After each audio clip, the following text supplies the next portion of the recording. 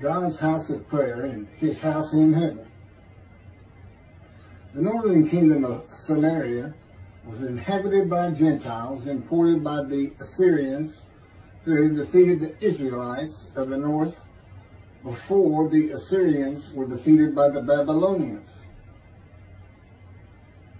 The Babylonians, who later defeated the southern kingdom of Judah and deported them to the lands of Assyria, Babylonia, eventually Persia, completed the total exile of the 13 tribes of Israel from the lands of Abraham. The North Kingdom was also called Israel, of course Samaria, and Ephraim.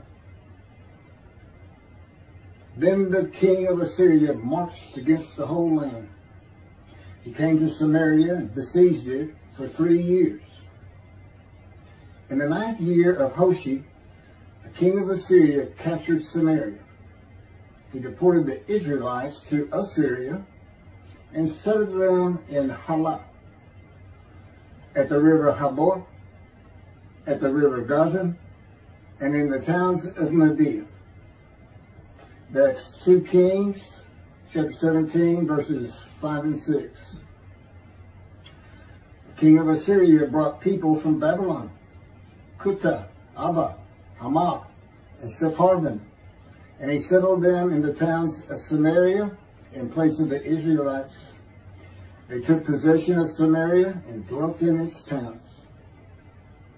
That's 2 Kings 17, verse 24. They worshiped the Lord, but they also appointed from their own ranks priests of the shrines who officiated for them in the cult places. They worshiped the Lord while serving their own gods, according to the practices of the nations from which they had been deported. To this day, they follow their former practices. They do not worship the Lord properly. They do not follow the laws and practices, the teaching and instruction that the Lord enjoined upon the descendants of Jacob, who was given the name Israel, with whom he made a covenant and whom he commanded, "You shall worship no other gods. You shall not bow down to them, nor serve them, nor sacrifice to them." That's 2 Kings, chapter 17, verse 32 through 35. God said, "As for the foreigners who attach themselves to the Lord, to minister to him, and to love the name of the Lord, to be his servants, all who keep the Sabbath and do not profane it, and who hold fast to my covenant, I will bring them to my sacred mount, and let them rejoice in my house of prayer. Their burnt offerings and sacrifices shall be welcome on my altar, for my house shall be called a house of prayer for all peoples." That's Isaiah chapter 56, verses 6 through 7. In Judaism today, this would mean converting to Judaism, applied to foreigners, including Christian Israelis and Muslim Israelis. If they want to enter the third temple, they must hold fast to God's covenant with the Jewish people. They must follow the laws and practices, the teaching and instruction that the Lord enjoined upon the descendants of Jacob, who was given the name Israel, with whom he made the covenant.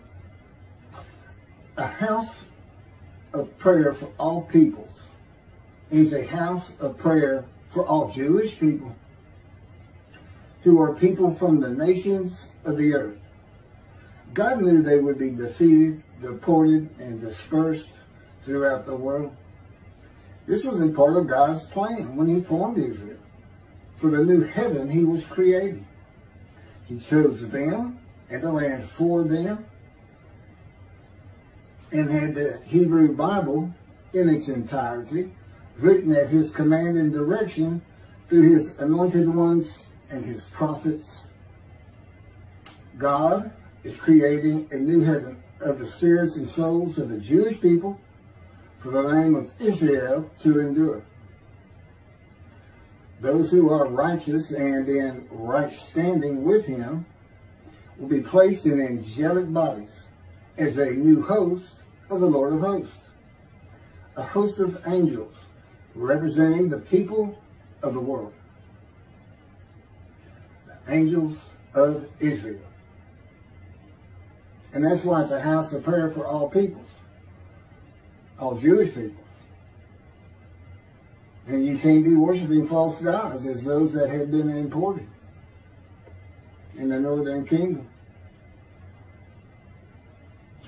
Eli Wiesel said in regard to God in the Holocaust, in the lost version of Night, quote, "This time we will not stand as the accused in court before the divine judge. This time we are the judges, and he is the accused. We are ready. There are a huge number of documents in our indictment file. They are living documents that will shape the foundations of justice." Job was also ready to indict God. Job wanted God to explain to him why he, as a righteous man who followed the Lord's commandments, had so many bad things happening to him. I am sure that God is quite pleased with creation because he is perfect. And all things he creates are perfectly what he wanted for him. It is perfect for creating a heaven of angelic human spirit persons. A new heaven by the addition of a new host of angels Israel. God decided to create a new host of angels, one where he does not create their personalities as with the angels of heaven, but angelic persons who were formed as persons by their own actions and self-will. Unlike angels, we are put through a battleground of choices with our own self-will that molds and shapes us as persons. Angels do not have self-will or a battleground of choices to make. Their persons are created and formed by God. God knew in the beginning that all men would suffer, the good and the bad. It is what makes our personality suitable for his purpose of creating a new host of angels. Quote, "For behold, I am creating a new heaven and a new earth. The former things shall not be remembered. They shall never come to mind. Be glad then and rejoice forever in what I am creating. For I shall create Jerusalem as a joy, and her people as a delight.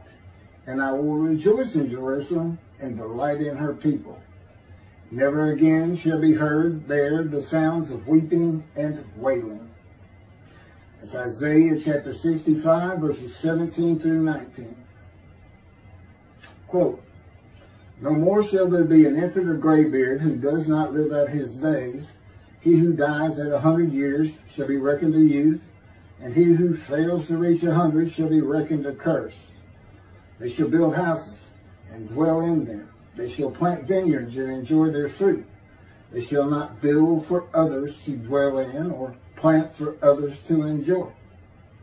For the days of my people shall be as long as the days of a tree. My chosen ones shall outlive the work of their hands. They shall not toil to no purpose. They shall not bear children for terror, but they shall be a people blessed by the Lord, and their offspring shall remain with them." That's Isaiah chapter 65, verses 20 through 23. And there's a reason I broke it up like that, because it could have all gone together. In verses 17 through 19, God is speaking of a spiritual heaven that he calls Jerusalem. Verses 20 through 23 are what heaven was believed to be like for the people of the ancient age and the Middle Ages. God's scripture is written for eras gone by and eras to come. People of ancient times in the Middle Ages thought of the dead coming back to life and living long lives in a brutal, savage time of humanity. Planting vineyards and enjoying the fruit and not having it taken by others. Dwelling in a home they had built and not toiling for others was the heaven they thought of. Not a spiritual heaven where you rise to God and live with Him. To them, God was always angry and the cause of their troubles. I mean, if you think about it, with no medicine, no science, no knowledge, no schooling, no universities, when you had lost your loved one, the spouse would walk out to the graveside and just go, I wish you could come up out of there and come back to me. That's as far as they could think of it. They weren't thinking, I wish you had gotten into the hospital, wish you had eaten better foods, wish you hadn't drank so much. So it was just, I wish you could come out of the ground and be with me. That's heaven to them. And today it's still prayed for by Orthodox as a fundamental principle of Judaism in the 13 principles of Rambam. Billions of people is what you're talking about appearing out of nowhere in the land of Israel. I don't know that you could fit them all in. For as the new heaven and the new earth which I shall make shall endure by my will, declares the Lord, so shall your seed and your name endure. Isaiah chapter 66, verse 22. God says He is creating a new heaven and a new earth.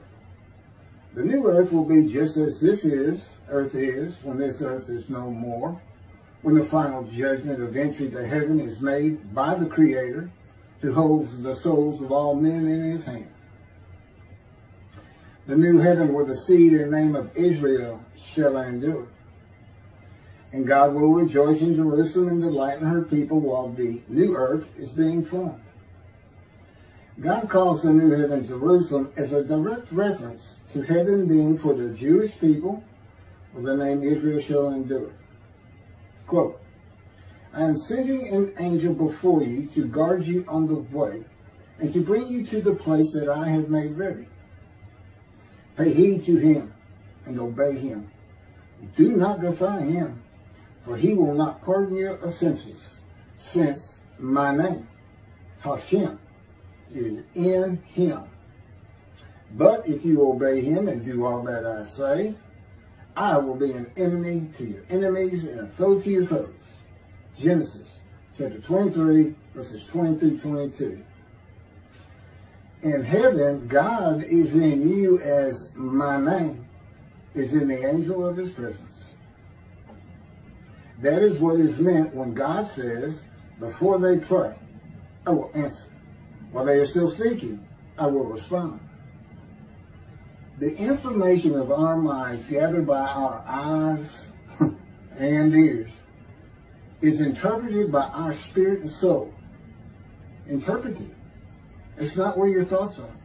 If that's true, there can be no heaven for any of us, because our mind turns to dust. The spirit that God gives us, an element of the unseen realm of God, literally translates the little electrical signals and the chemicals and the tissue of the brain in different areas, different lobes, which is the person that we are, our spirit and soul. Our spirit can read the electrical impulses, chemicals, and different tissues of various parts of the mind. In heaven, our spirit and soul no longer has a mind filled with information to interpret. Spirit is a very complicated element of the unseen realm of God.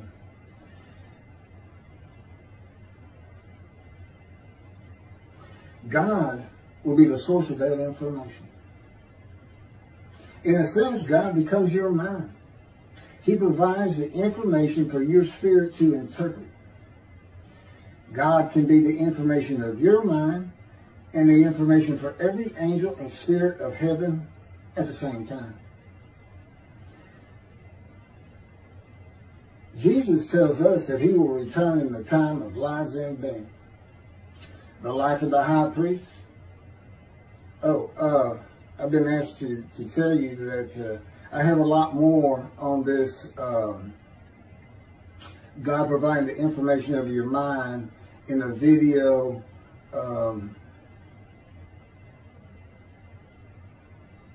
that is Messianic era versus Day of the Lord. There might be a few more words, but it's Messianic era versus Day of the Lord. Which is it? What's it going to be? Well, I don't think there's any question it's going to be Day of the Lord. They don't go together. Jesus tells us that he will return in the times of lives in being. The life of the high priest who will see him return. The lives of the people of the towns of Caesarea Philippi, then living. The generation of lives in being during his life. The lives of his disciples. And the lives of those who pierced him with the spear after he died on the cross. They're all dead now for 2,000 years. Jesus spoke 5 prophecies of his return with a specific time frame. Lives in being. The measuring lines. And the prophecies all failed. The Apostle Paul said, "For the Lord himself shall descend from heaven with a shout, with the voice of the archangel, and with the trump of God, and the dead in Christ shall rise first. Then we, which are alive and remain, shall be caught up together with them in the clouds, to meet the Lord in the air, and so shall we ever be with the Lord." That, of course, is the rapture. And that just came from Paul. And that's in 1 Thessalonians chapter 4, 16 through 17 of the Holy Bible, King James Version. Jesus said he was coming back quickly. On the last page of the Holy Bible, in the book of Revelation, Jesus says, "Behold, I come quickly. Blessed is he that keepeth the sayings of the prophecy of this book." This went over 5 that failed. I don't know how much faith you want to put in there. Revelation chapter 22, verse 7. "And behold, I come quickly, and my reward is with me, to give every man according as his work shall be." Revelation chapter 22, verse 12. "He which testified these things saith, Surely I come quickly." Amen. Even so, come, Lord Jesus. Revelation chapter 22, verse 20. There's 3 more prophecies that did not come true. Of course, he's already gone at this time, but he still doesn't come back. And he's talking from heaven through an angel to a writer called John. Who may, by all accounts, it's not John the disciple.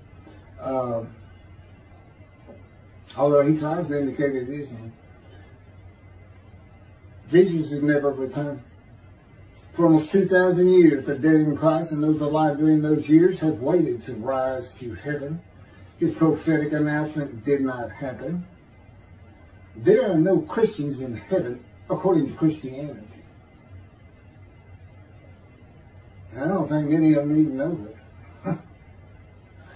The time for a quick return has long passed. There is no reason or foundation to believe by faith or otherwise that he will ever return. Heaven is only for the Jewish people. If the Christians want to enter God's house of prayer on earth and his house in heaven, they will have to convert to Judaism. They will have to become Jews.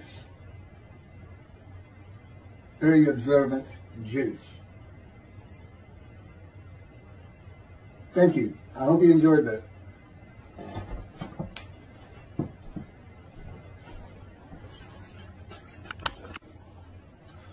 The commentary of Rashi and myself on Isaiah 52, verses 13 through 15, and all of Isaiah 53, describing God's righteous servant, the Moshiach.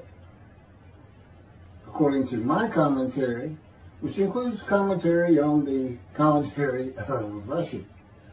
Rashi's commentary is that the man being described is Israel, which means it's not the Moshiach of chapter 11, and which also means we have no description of him.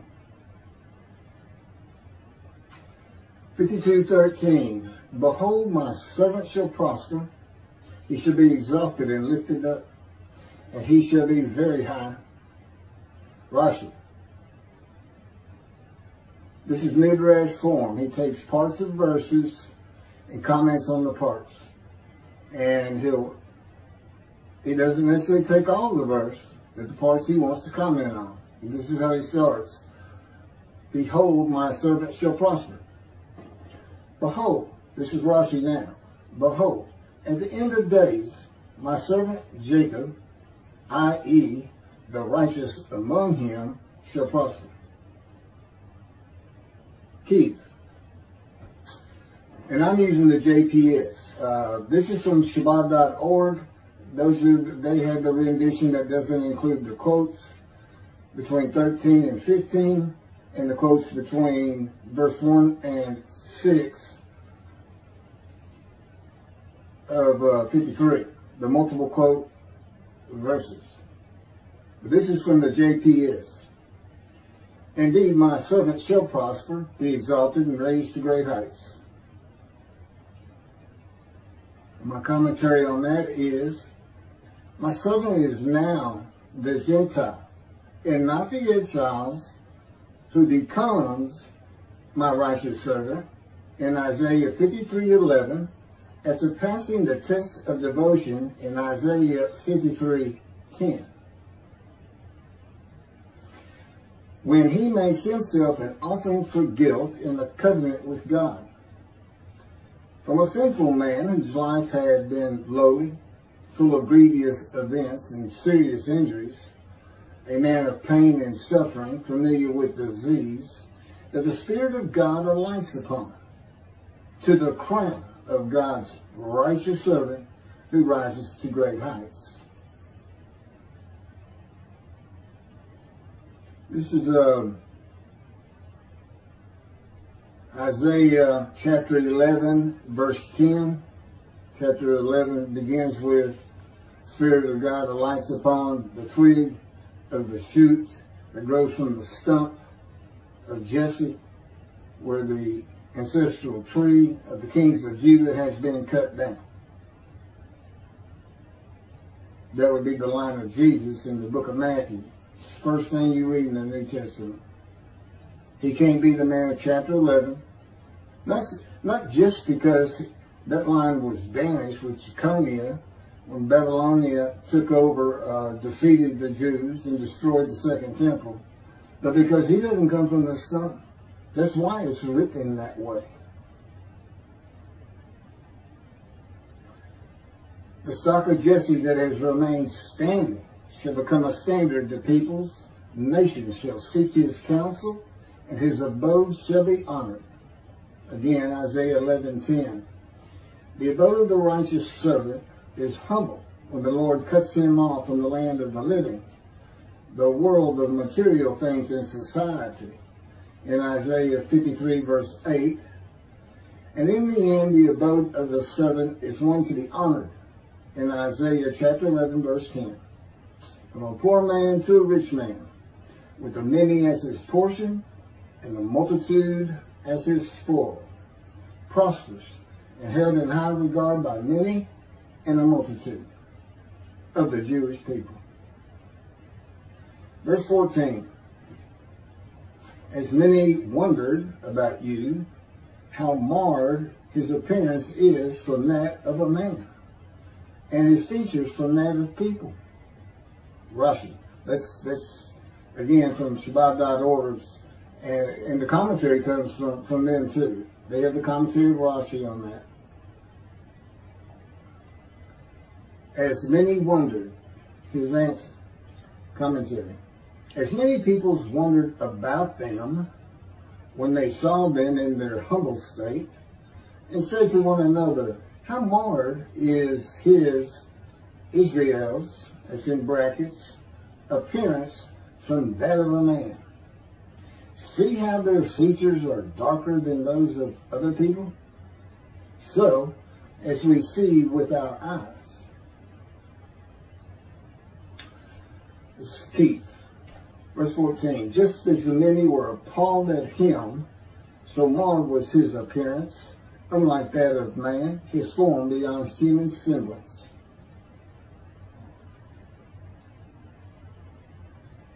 Commentary. So marred was his appearance, unlike that of man. Based on Isaiah 53, verse 10, and its primary purpose, this is the beginning of identifying the righteous servant as a man with disfigurement, blemish, with disease. He is not a man without defect, such as lambs, the sin offerings, and rams for guilt offerings. In the Torah, that would be Leviticus.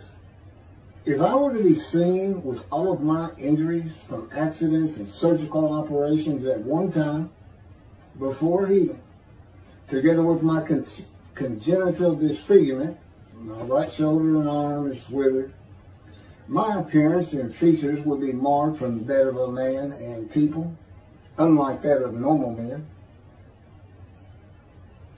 That's important, because if he can find a way to describe this man as so marred in his appearance, I mean, it sounds like somebody you never want to look upon him. But in this verse, verse 15, it is said, so shall he cast down many nations. Kings shall shut their mouths because of him, for what had not been told them they saw, and what they had not heard they gazed. Rashi. What had not been told them. His answer, commentary. Concerning any man, they saw in him. They gazed. So shall he cast down many nations. He just puts a Hebrew word in here. I don't know. They gazed. It says Hebrew letters. And then again he says they gazed. So shall he cast down many nations. Rashi.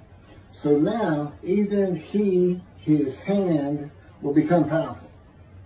And he will cast down the horns of the nations who scattered him. That would be the Jewish people scattering the nations. Becoming powerful. Shall shut.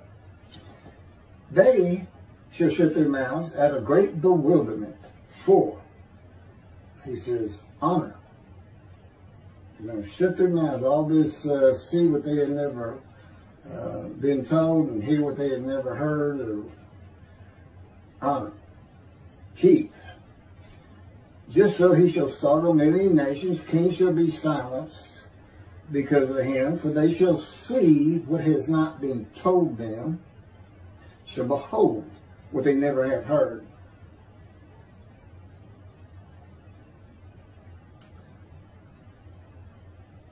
My answer to that, nations, the Gentiles, startled, and kings, leaders of nations, silenced. By seeing God's righteous servant, God's servant David, Elijah, and the prophet like Moses as one name. And hearing that God's righteous servant arise in the time to come of Jeremiah 31 in the day of the Lord. That God's righteous servant is the only man to come who is described in the scripture and is inherently and implicitly the anointed one David, Elijah, the prophet like Moses, of whom there is no description, for identification. That the Jewish people throughout the world will be forgiven by God of all their iniquities and sins by God's written word in the day of the Lord. That would be the new part of the new covenant, the new inclusion from Jeremiah 31. That heaven is being created for only the Jewish people. Christians will be surprised at that, as will Muslims. That God's righteous servant of Isaiah 53 is a Gentile, according to the scripture. That Jesus, being a Jew, cannot be God's righteous servant. That God's righteous servant is familiar with disease and crushed with disease, blemished, and could never be an offer for sacrifice. No man of Isaiah 53 can fit and offer sacrifice. That's why God blemishes him. That's why God chooses to crush him with disease, to make sure that just doesn't happen. Because he knew what the Gentiles were going to do with Leviticus. That the host of the Lord's host is a man in divine beings. That the captain of the Lord's host is a Gentile host of the Lord's host and a harbinger of God's righteous servant. The God's righteous servant becomes a man in divine beings when God's Spirit, who is the angel of his presence, and he is a person, the angel of the Lord, the Holy Spirit alights upon him in Isaiah chapter 11, verses 1 through 2, that God would really redeem the Jewish people, and in the same manner that he did in the Hebrew Bible, with one man. At the time to come of Jeremiah 31 began when the state of Israel was created in 1948.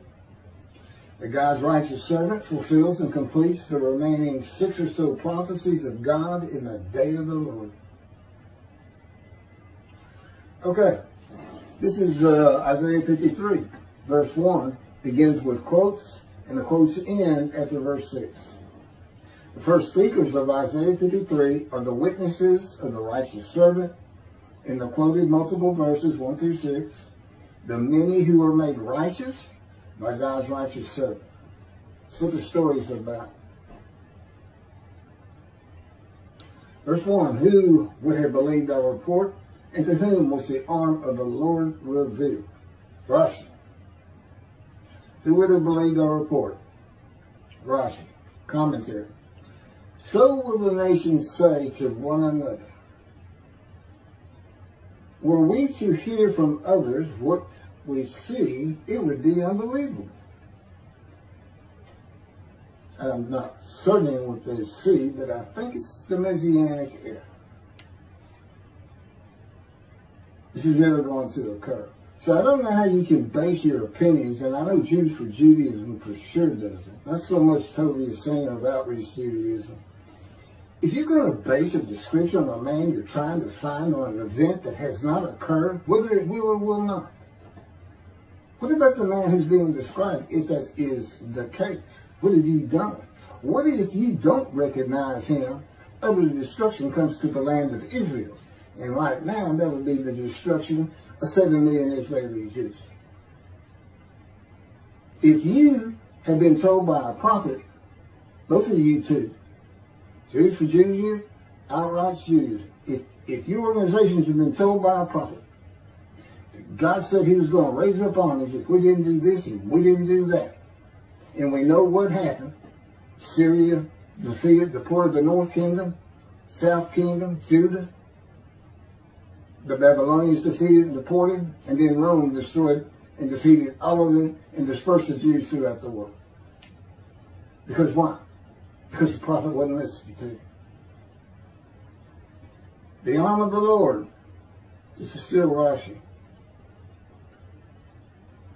Like this, with greatness and glory, to whom was it revealed until now? There's not a lot of explanation there, I'm not sure. Keith, who can believe what we have heard? Upon whom has the arm of the Lord been revealed? My commentary.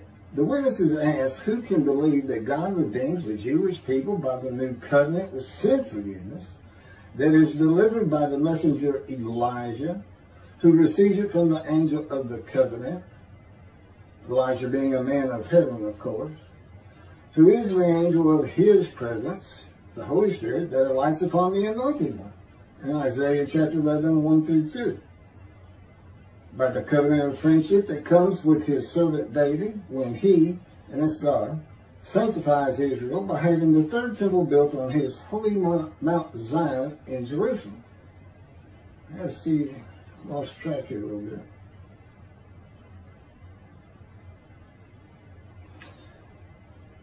Oh, who can believe what we have heard? Okay, that's what all these bias.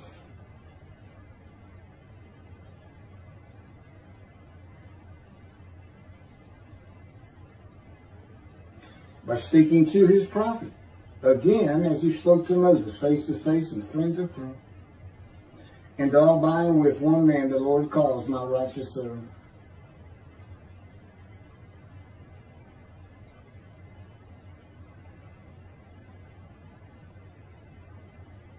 Chapter 12 of the laws concerning King Moshiach of Isaiah.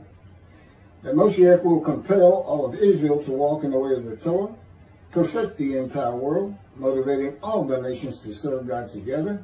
There will be neither famine nor war, neither envy nor competition. The entire world will be solely to know God. And the Jews will, therefore, be great sages and know the hidden matters with an understanding of their Creator to the full extent of human potential.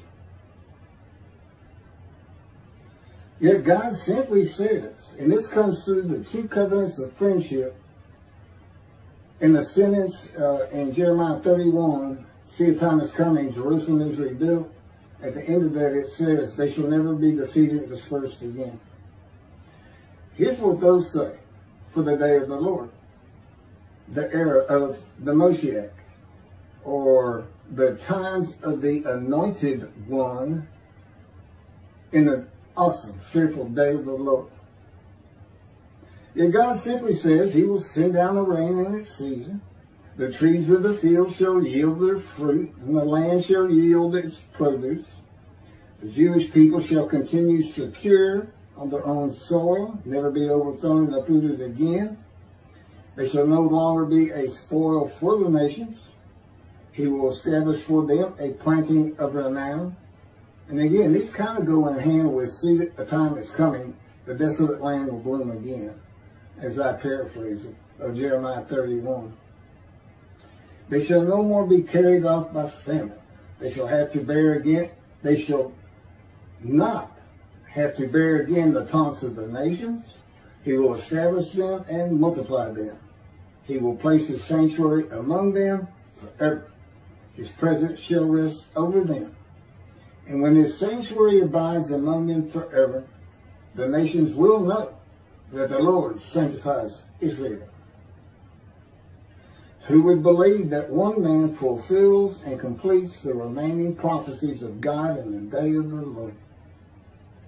The remaining prophecy to be fulfilled is the delivery of two specific covenants and the arrival of God's righteous servant, who makes the many righteous, the anointed one, a shepherd God calls my servant David, Elijah, who is taken to heaven and returns, and recounsels the members of the Jewish families one to the other through Judaism,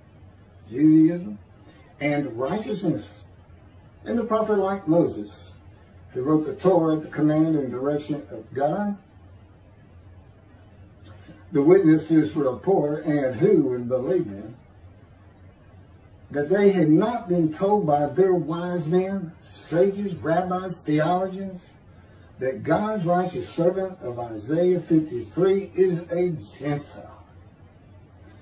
In the beginning, Isaiah 63 says God comes from Adam, that is interpreted in Judaism to be Christianity, and means he is coming from a Christian country.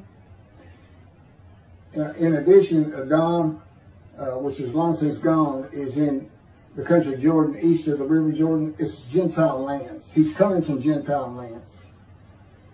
And they're the people, the Jewish people, none are with him. He comes with a Gentile. Remember the captain of the Lord's host. Joshua asked him, are you an Israelite or one of us? He says, no. I'm the captain of the Lord's host, now I've come. And then we never see him again. It's just 3 short verses. What are they about? They're about a man in divine beings being a host of the Lord's host. He comes with a Gentile. Well, Jesus was a Jewish man who came from Nazareth. Can you see God working in this? The Jewish people. Isaiah 53 can't be him, he's a Jew. And God comes with a Gentile. It's not like, Cyrus of Persia was a Gentile. Elijah's a Gentile.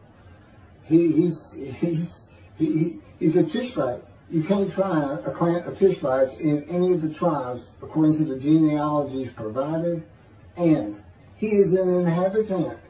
He's not from. He lives in Ramoth Gilead. Just to give you a frame of reference, he may as well have lived in Edom.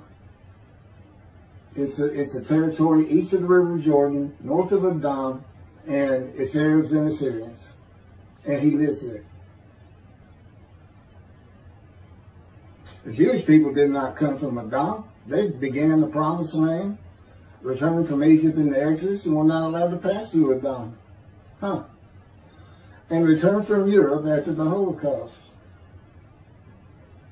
Well, how's God coming anywhere if he doesn't have a man with him? How do we know anything about him if a man doesn't speak the words God tells him to speak? Did you think there was going to be a day of the Lord and he wasn't going to have a Moses? He's got a new covenant to deliver. It has to do with the first covenant. Well, who delivered it? Moses.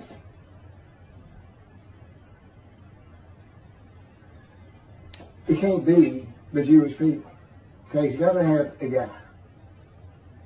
One man. And he's got him described. He's a servant, he's righteous. So was King David, so was Elijah, and so was Moses. All servants, all righteous. One term, God's righteous servant. And I'm to believe from Rashi, Jews for Judaism, Outreach Judaism, that today the Jews are the righteous servant. Good luck convincing me. The witness report that they had never heard that the captain of the Lord's host is a Gentile and a harbinger of God's righteous servant, who becomes the host of the Lord's host. It's easy to understand. A man of divine beings is not an angel. A man of divine beings is a man that the Spirit alights upon, and like Ezekiel enters, God is in his spirit, and then he speaks. We get that from Ezekiel. Chapter 11, Isaiah. Spirit of God alights upon him. God is in his spirit. He is now a man of divine beings. Any prophet that said God says in his books is a man of divine beings. You know, it's a task. It can be one task. It can be many tasks. One man just had to wrestle with Jacob, and God spoke.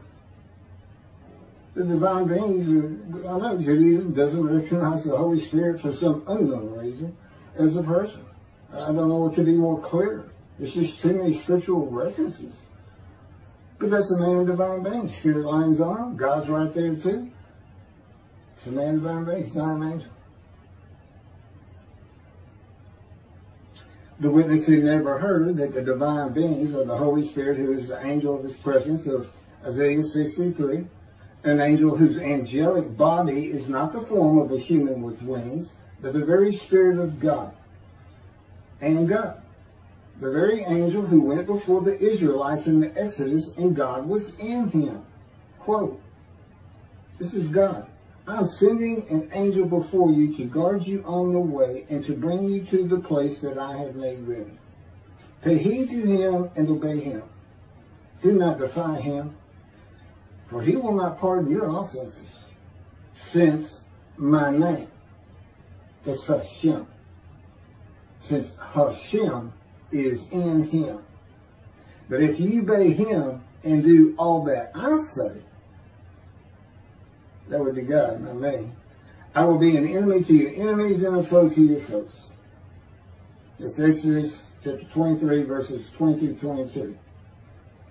The witnesses have never heard that God created his spirit, is in his spirit, and his spirit is the body of the angel of his presence and the angel of the Lord.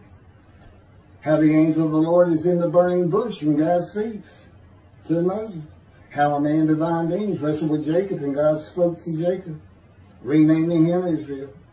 How the ground was holy, where Joshua fell to the ground before a Gentile with drawn sword and asked, what does my Lord command his servant?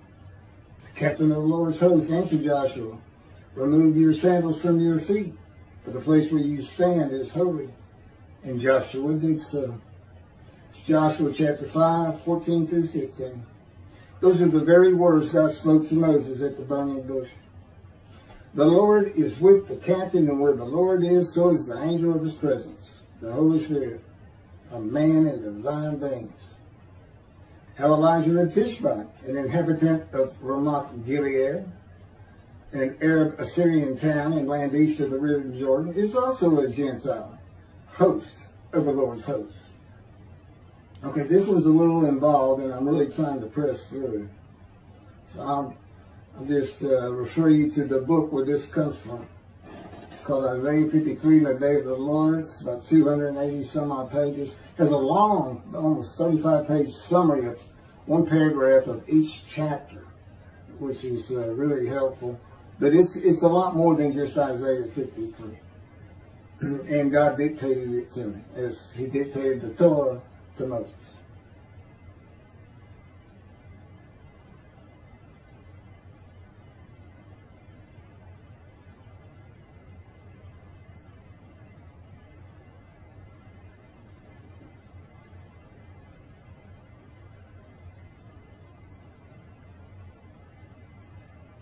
How Ezekiel is the host of the Lord's host, a man in divine names.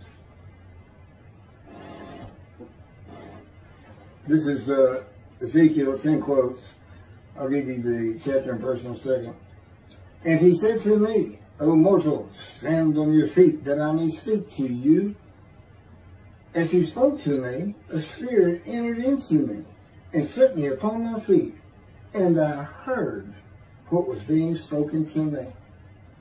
See, God, they show God saying those words, but Ezekiel can't hear them till the Spirit is in him. And God is in his Spirit. He tells us, the angel, obey him, because my name, I am in him. This is God speaking to Ezekiel, but Ezekiel does not hear God speaking until at the same moment the Spirit enters him and sets him upon his feet.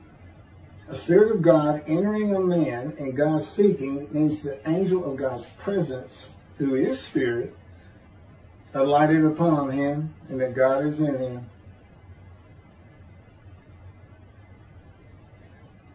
They could not believe how the Lord is symbolized in the story where he appeared and spoke to Abraham by the terebinths of Mamre as three men standing near him.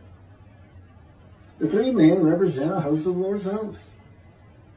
It's a man with divine beings. It's three persons. In my case, it's the person of Keith McCarty. It's the person of God. And it's the person of the Holy Spirit. All right here. And it's not new. This is all throughout the biblical, the Hebrew Bible. It just wasn't revealed to you. That's why nobody can believe it. When the final prophet of God, said to be Muhammad of Islam. This is from Wikipedia. The information I'm about to give you on the founder of Islam, Muhammad Mustafa. And then I had several comments to make on all of it. When Muhammad was 40 years old, he was commanded by God through his angel Gabriel to declare his oneness. And of course, God is one began with the Jewish people and the Hebrew Bible. To the idolaters of the whole world. And to deliver the message of peace to the embattled humanity. In response to this command from heaven, Muhammad launched the momentous program called Islam, which was to change the destiny of mankind forever. He was in Hira when one day the archangel Gabriel appeared before him and brought to him the tidings that God had chosen him to be his last messenger to this world, and had imposed upon him the duty of leading mankind out of the welter of sin and ignorance into the light of guidance, truth, and knowledge, to be a light to the world. It should sound familiar to the Jewish people. According to the accounts of this Shia Muhammad,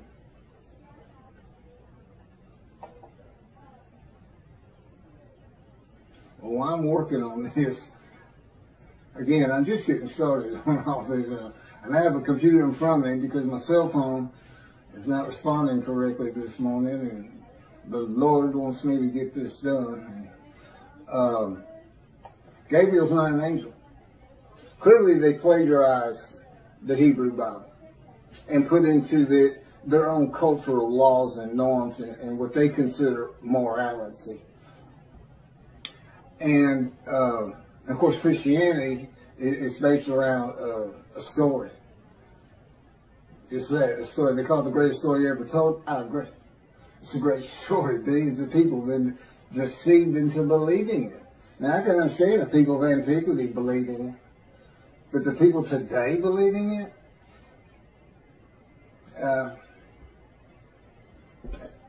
I really don't know what to say about that. I don't know how you can believe God made a human sacrifice to you, and by His blood, by His stripes, we are healed. Again, God made me watch Christian channels, and then there's this one fellow, I'll sell you the blessings of David. I said, God, what are the blessings of David? I'm thinking. And he said, there are no blessings of David. He's making it up. People believe him. They send their names in with money, and he says their name on the air, and that's what they really want. So, but there is no angel Gabriel. He only appears in the book of Daniel. He only appears in the book of Daniel, who is not a prophet, and it is not a book of the prophets. And he doesn't speak with God. That's what a prophet is. And even Jesus calls him a prophet and quotes him as a prophet, and he's not. It's just story. I mean, come on. A bunch of men standing in a kiln that's burning hotter than the sun, it's just not gonna happen. I get it. It's not gonna happen. But you read the same things, the leaders of Judaism read the same kind of absolute, that can't happen. But because they like it, and they say our sages believe that, we believe it. Well, your sages lived in another time. Michael Skobac, Jews for Judaism, who also claims Isaiah 53 is the Jewish people as one man, Israel as one man. They had gathered, been crushed by disease, and offered themselves for guilt at some time in history that I'm unfamiliar with. Because he doesn't say it's something that's going to happen. They act as though it already happened. W. Singer of Outreach Judaism believes it happened in World War II with the Holocaust. But that was just 6 million. That wasn't all the Jews of the world gathered as one man in Israel. They didn't get long life. They didn't see their children. They didn't teach righteousness.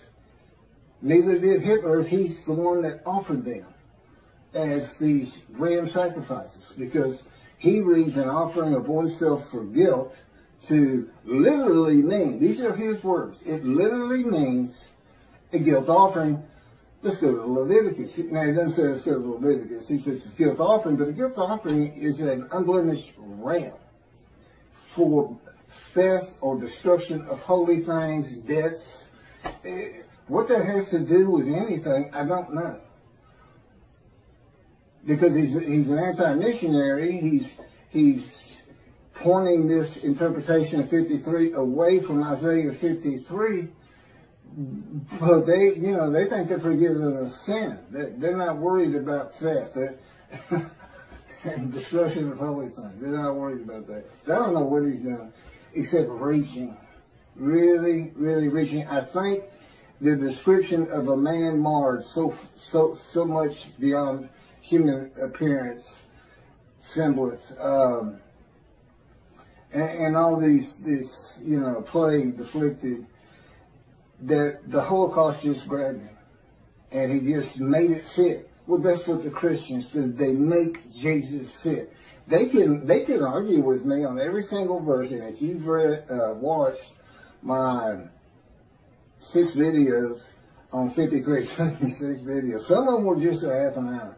But there's a lot to it. And I'm the only person who's ever explained it this way. Is anybody who watches it that's familiar with 53 and the commentators on it today, you realize nobody's read it like this. And nobody's ever connected the story of Ezekiel to it.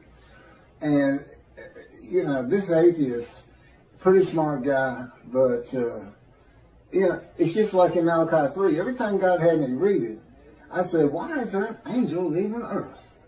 And he wouldn't tell me. I didn't know until I typed it. I didn't get it. I didn't put these things together. I certainly didn't put Jeremiah into it. In this new code, I read the new code and it just went on. It didn't even mean anything to me. Because I had no background in anything. Except for the Ten Commandments and Charlton Heston. It's a great show. But there's been some better Ten Commandments since. I've seen them all. But anyway, Gabriel appears in, I think it's 2 chapters, and he's described as a man. A man. Gabriel, a man. And it's in a vision. It's not something where God says in heaven, I have angels, and it's the angel Gabriel, and Archangel so-and-so, the fallen angel, Lucifer. You can't find that in the Hebrew Bible. It came from Christianity. So Islam, which didn't begin into the 700s, Common Era, I think that's the date here, with Muhammad, long after Christianity, which would have been, before the Talmud was put together. Judaism, when it really became formal, was with the Talmud, I would suppose, and putting the entirety of the Hebrew, all the scrolls together and canonizing. And it looks like they plagiarized both books. Both books. And like I said, put their own cultural laws, rules, morality, philosophy into it, but taking the basics. There's Abraham. He's in it. And now, I don't know if Muhammad is supposed to be a descendant of him or not. But here's what happened. So, he says he's the last messenger, the last prophet of God. That's what's on their mind. It's not the last messenger, it's the last prophet of God. According to the account of Shia Muslims, Muhammad Mustafa, far from being surprised or frightened by the appearance of Gabriel, welcomed him as if he had been expecting him. Gabriel brought the tidings that Allah had chosen him to be the last messenger to mankind and congratulated him on being selected to become the recipient of the greatest of all honors for a mortal in this world, from Al-Islam, the birth of Islam, and the proclamation by Muhammad of his mission. That's in Wikipedia. Muslims believe that the Quran was orally revealed by God to the final prophet, Muhammad, through the Archangel Gabriel, incrementally over a period of some 23 years, beginning in 609 Common Era, when Muhammad was 40 years old. That's an oral tradition. That sounds familiar. That's what the Talmud is. It's the oral tradition written. So it wouldn't be forgotten.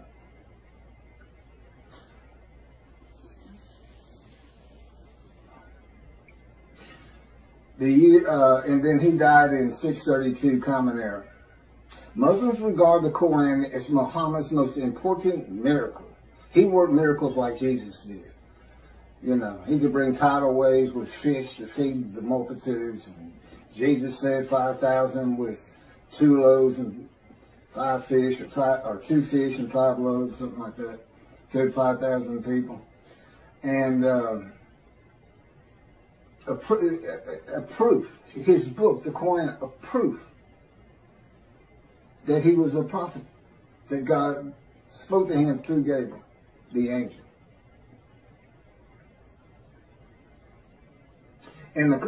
This Quran was the culmination of a series of divine messages, starting with those revealed in Adam and Eve, and ending with Muhammad. According to tradition, several of Muhammad's companions served as scribes and recorded the revelations. Shortly after his death, the Quran was compiled by the companions who had written down or memorized parts of it. That's from Quran in Wikipedia.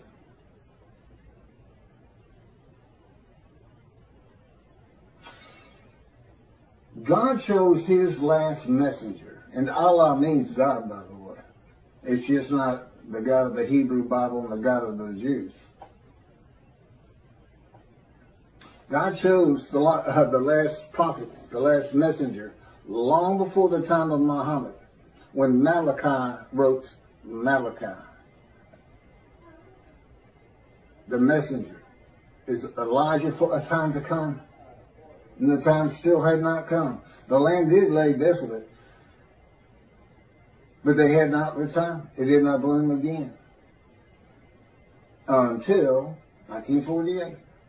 And even then, it was a desolation. It took many years to get it going and renew all the old cities like Jaffa and Haifa and Tel Aviv.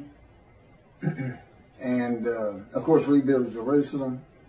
You know, it's a metropolitan area now. Elijah, which, of course, is me. Now, how do you think Islam's going to react to me? We already know how the Christians are going to react. Not too favorably. Not too favorably. So this, you know, David is here because I'm David. David is here. I am the Moshiach. I am anointed. Which means the man of Isaiah 53 is anointed. And the anointment is the alighting of God's Spirit on me. That's how I know I'm the man of chapter 11, verses 1 and 2. Because there is no question that the Spirit and God are within me. And that's how I know this whole concept of God is in his Spirit. And I can point to Scripture that says just that. And explains things where it doesn't say it. Now they believe Muhammad to be a prophet because of his book. I've got 2 books that are dictated to me with all of this information. This is chapter 49 of Isaiah 53 in the day of the Lord. See, it's not just about Isaiah 53. Now, the last chapter is the day of the Lord, and I'm going to do that probably on a separate video. I may make this another 2 half-hour recordings. All my camera will take. So, God's righteous servant, me. I am the final prophet, not Muhammad. And as the final prophet, and with the God of the Jews, being the Abraham and Judaism being the Abrahamic religion that is correct. There's 3. I mean, if you really sit back and think about it, who's gonna win that? Who's gonna win? There's 3. Are the Christians gonna win it with their human sacrifice? Are the Muslims gonna when clearly it's just a plagiarization? They're gonna be a light to the world. Peace and humanity.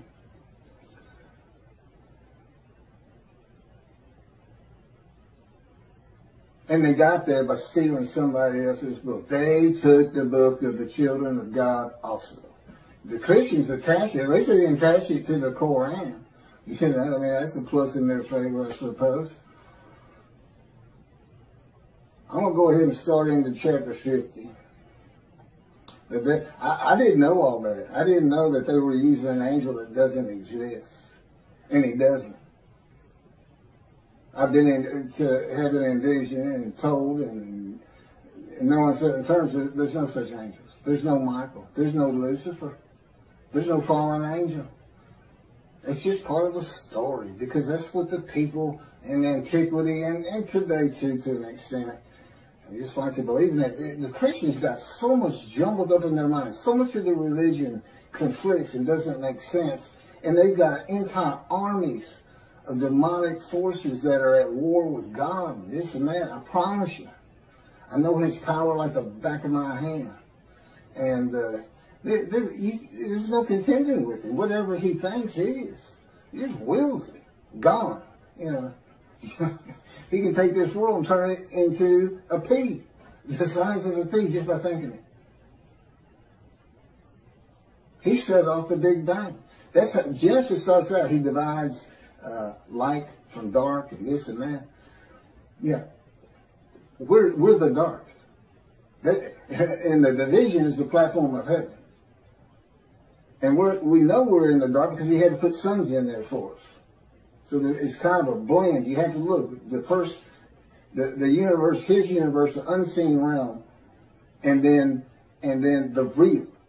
The universe of real, which is like, objects, solid things, stuff you can see, came with the Big Bang. And it's all within his original unseen realm. So we're a universe in a universe. It's not parallel universes, just one inside of another. Totally different from each other. Science, totally different. We can never see the unseen realm except what he would place in our minds. I mean, he can place an angel Gabriel in my mind if he wanted to and have me believe it, and I would. But he doesn't. He's very real and matter of fact. And the fact that at this time, people are still believing the things of the people of antiquity who didn't know anything. They didn't know anything, and they couldn't go to the internet and say, "Well, I'm gonna check that out. I don't know about that." They couldn't. There's no bookstores, no schools, no teachers. About all you could learn from the wise men was the Hebrew Bible for the Jews, and they spent their life in that book. Well, I had it. I read it started reading it when I was 50, and it's only because God was teaching me that I had the knowledge that I do have. It's just not possible that any man could do that. And I know I could. So, anyway, the day of the Lord. Now, this is interesting because I had kind of forgotten this entire chapter. The term day of the Lord appears in the books of Isaiah, Ezekiel, Zechariah, Amos, Obadiah, Zephaniah, and finally, in the last book of the prophets, Malachi. In Ezekiel and Zechariah, the day of the Lord is said to be only against the nations, and in Obadiah against Edom and Esau, Christianity, and the nations. If you see Edom and Esau, it's Christianity. That's just Judaism. If you're going to take their book, take all of it. Take the oral tradition with it, Christians. They go together. The prophets warn that the day of the Lord is near, but it is not the end of the world. Now, this is true of the Essenes too, the sect of Jews who wrote the Dead Sea Scrolls. But and with the same concept, evil's going to be gone, but the good stays.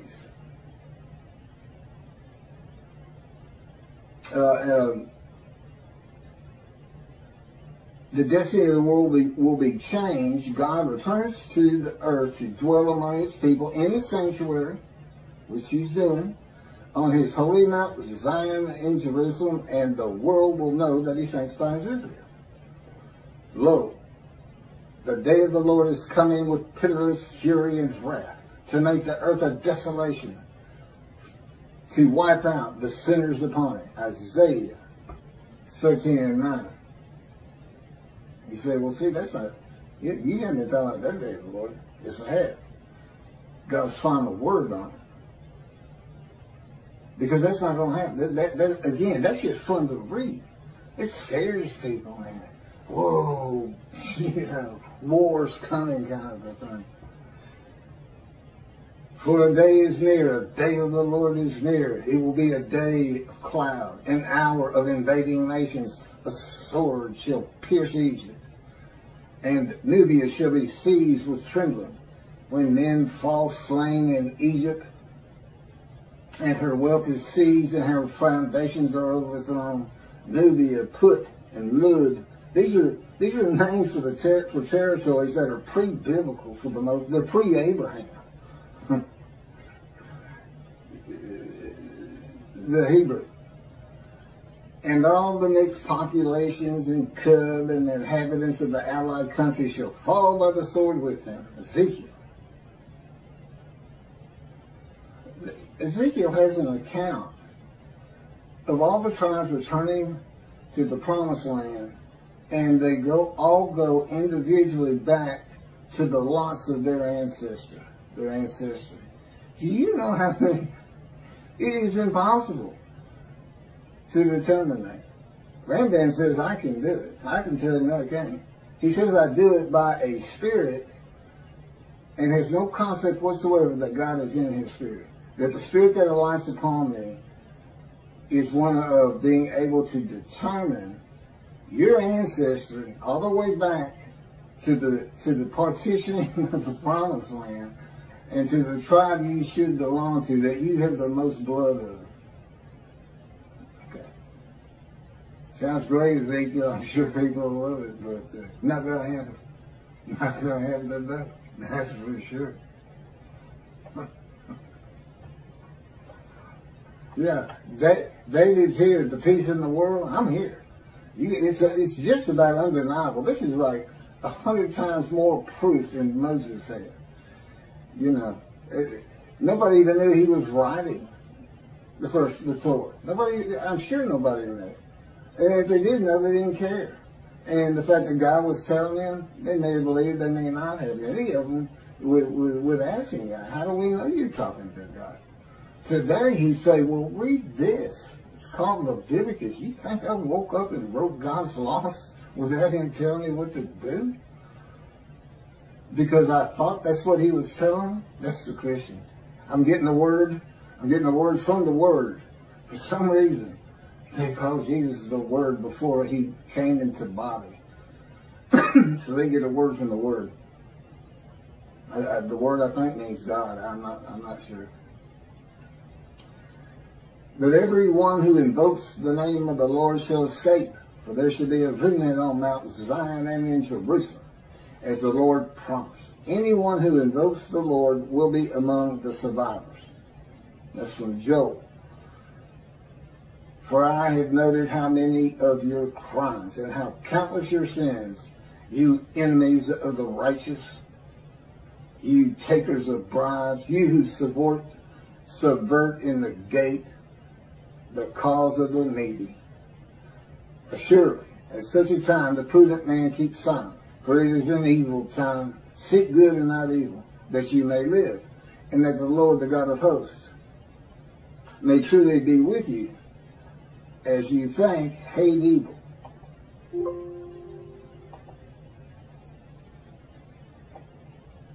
So here's some morality in a great story. Hail the Lord, and love good, and establish justice in the gate. Again, the Essenes had gates. People like to hang out at them, as you can imagine, and tell stories.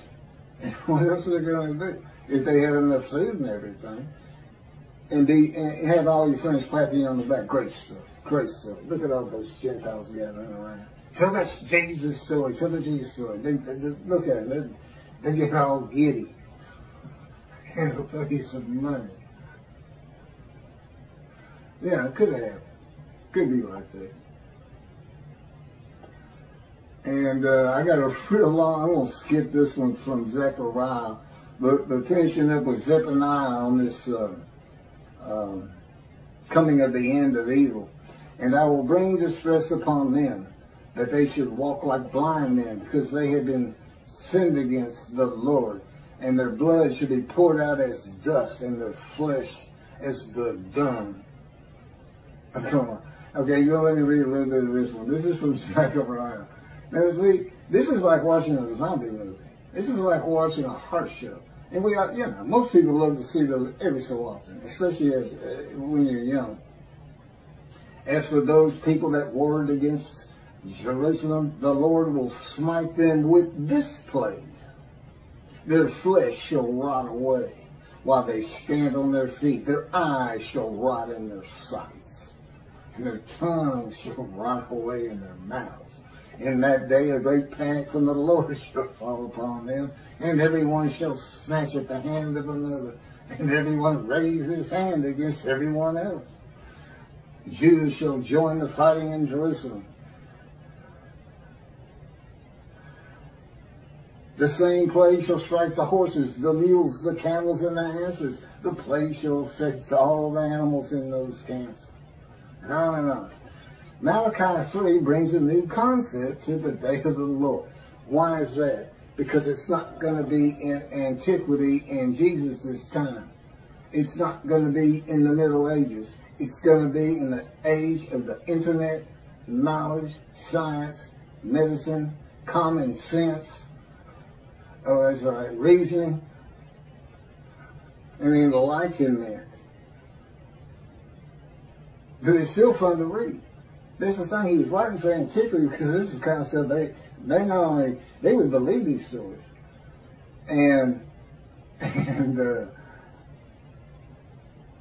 today, we don't believe them. We just think, wow, that's fun to read. So God was writing it for different eras. He wrote for antiquity in the Middle Ages. And then we had the Age of Enlightenment kicking off in about 1600. Computers in 1960 to today. The age of the internet.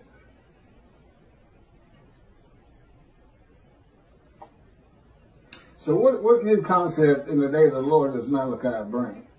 It's God's final word on the day that he's preparing where the new covenant is delivered. And again, he knew they were going to be dispersed, and apparently he had a pretty good idea when they would be coming back. Okay, it's the final word of God.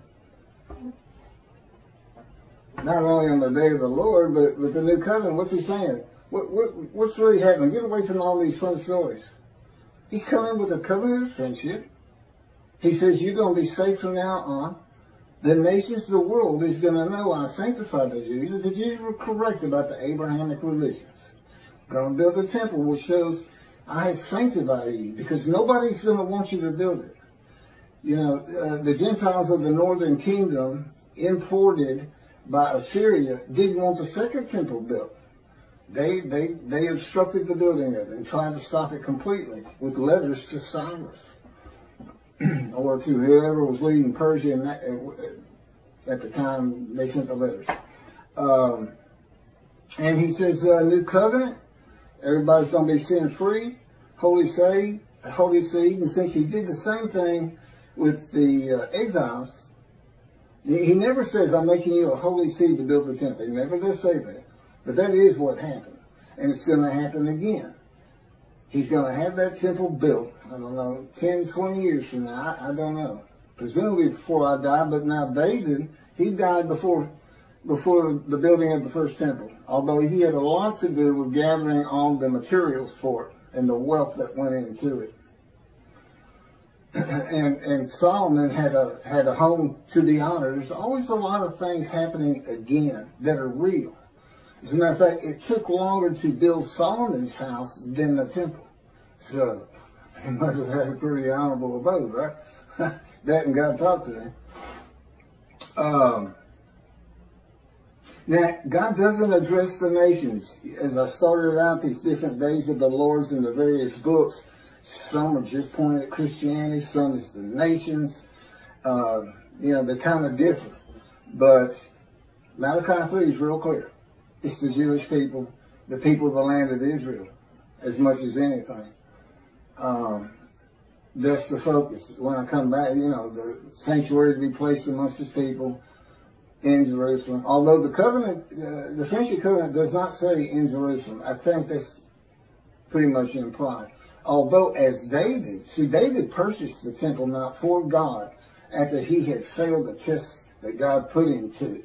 It's kind of a making up for it. I've also this land. And I could go back. There's people who have raised millions of dollars to the building of the third temple out there right now. Just on the belief it will happen. God will come. They just don't know how because of the false teachings. Teaching of antiquity. The teachings for people of antiquity. Well, the people today aren't of antiquity. Compared to those people, they are all brilliant geniuses. Every single person who has a computer is a brilliant genius. Knowledgeable. Over these people. So, here's God. Not only is he saying something different than your traditional day of the Lord, he's saying in future times, in the times where man is more enlightened, knowledgeable,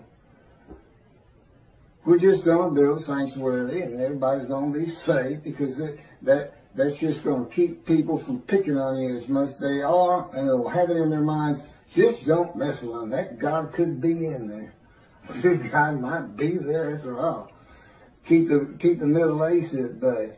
And of course, you know, when I die, that's not to say God's not going to continue on them, as he did with Solomon, with Elijah, that was followed up by Elisha.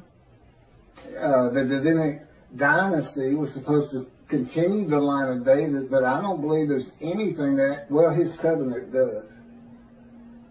Well, my son's a great guy, and God says, would you want me to put him through that, what you've been through?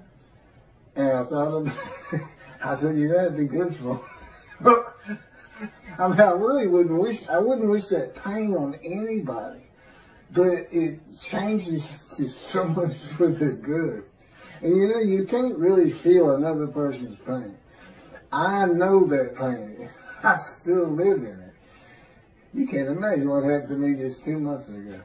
No, I can't. I'm not allowed to tell you, and I wouldn't tell you. But it was brutal. It went from, I had my top 5 things that he's done to me, and it moved up to, it went by everybody to number 1. It made number 1. I hope that's the culmination of those events. So anyway, lasted about 3 months. So back to this. So it doesn't address the nations, but only Israel and its people, which is all Jews of the world. Everybody in the world is forgiven. Doesn't mean you go to heaven. You've got to be in right standing. And hopefully this is going to be, you know, all the Jews aren't coming back to the promising to Israel.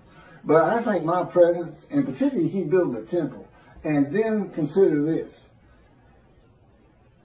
The nation, if you think the Christians are friendly to you today, you're not going to be saying that 2 to 3 years from now. Not when you can put in their face, we told you we were right. Because that's what they're always telling you. You don't even know how to read your own Bible. That's Jesus. That's 53's Jesus. And you've got all the arguments that I'm putting before you. By the way, this Isaiah 53 in the day of the Lord, every single one of the 50 chapters is summarized in a paragraph. A few of them 2 paragraphs. As an addendum. If nothing else, you stop it, it's like 6 pages. I don't know how many pages, it might be more than that. Okay, it might be a lot more than that. But anyway, if you're in a bookstore, just flip to the back, read the addendum, and just see all the different things that are addressed that really aren't Isaiah 53.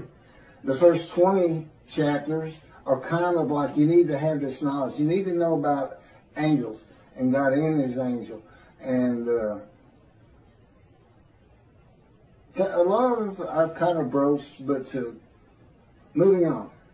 God says, of course, you've heard this, behold, I'm sending my messengers to clear the way before me, to build the temple, and the Lord whom you seek shall come to his temple suddenly. The messenger is Elijah in verse 23. As for the angel of the covenant that you desire, he's already coming. I've talked about that. The angel of his presence brings the new covenant, Jeremiah 31. All Jews are forgiven of their sins and iniquities. And it's going to be when I get my books published. That's when it becomes official from God's mind. And even then, it has to be people who find out about it.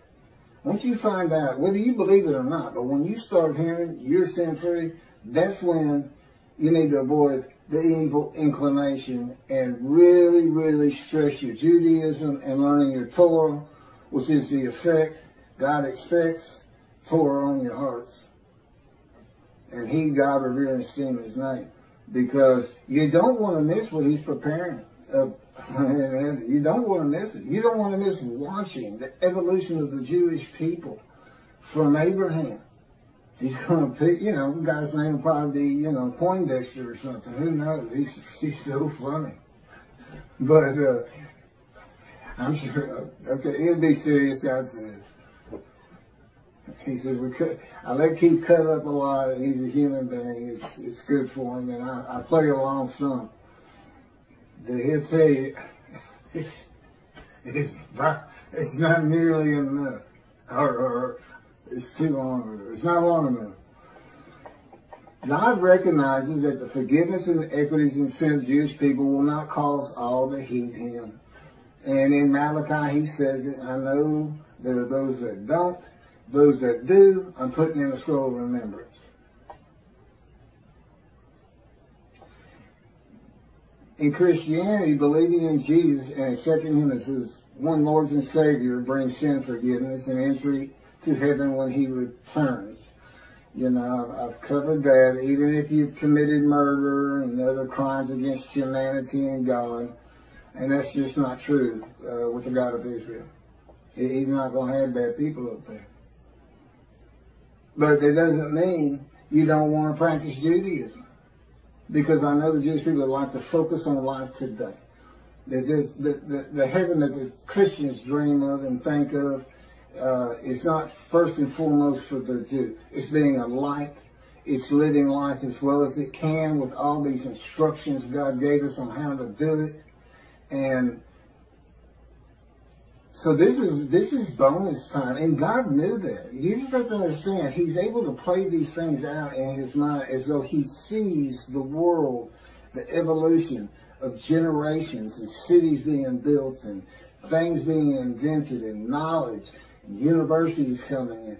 And he can just watch it all happen. And he can see what's going to happen to the Jews. He knows they're going to get destroyed in Europe. And he'll tell you, okay, I'm not supposed to go into that. Maybe someday.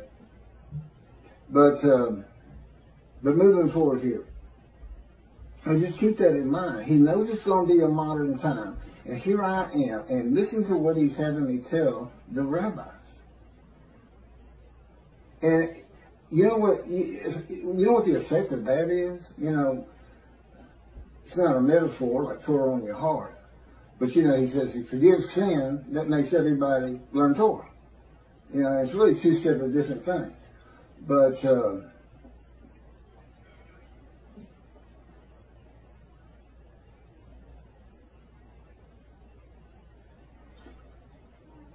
anyway, God knew in modern times of secularism and reliance on science, medicine, and technology that his righteous servant might not be recognized. The utter destruction is simply on its way, just like it was with the Assyrians, Babylonians, and the Romans long ago.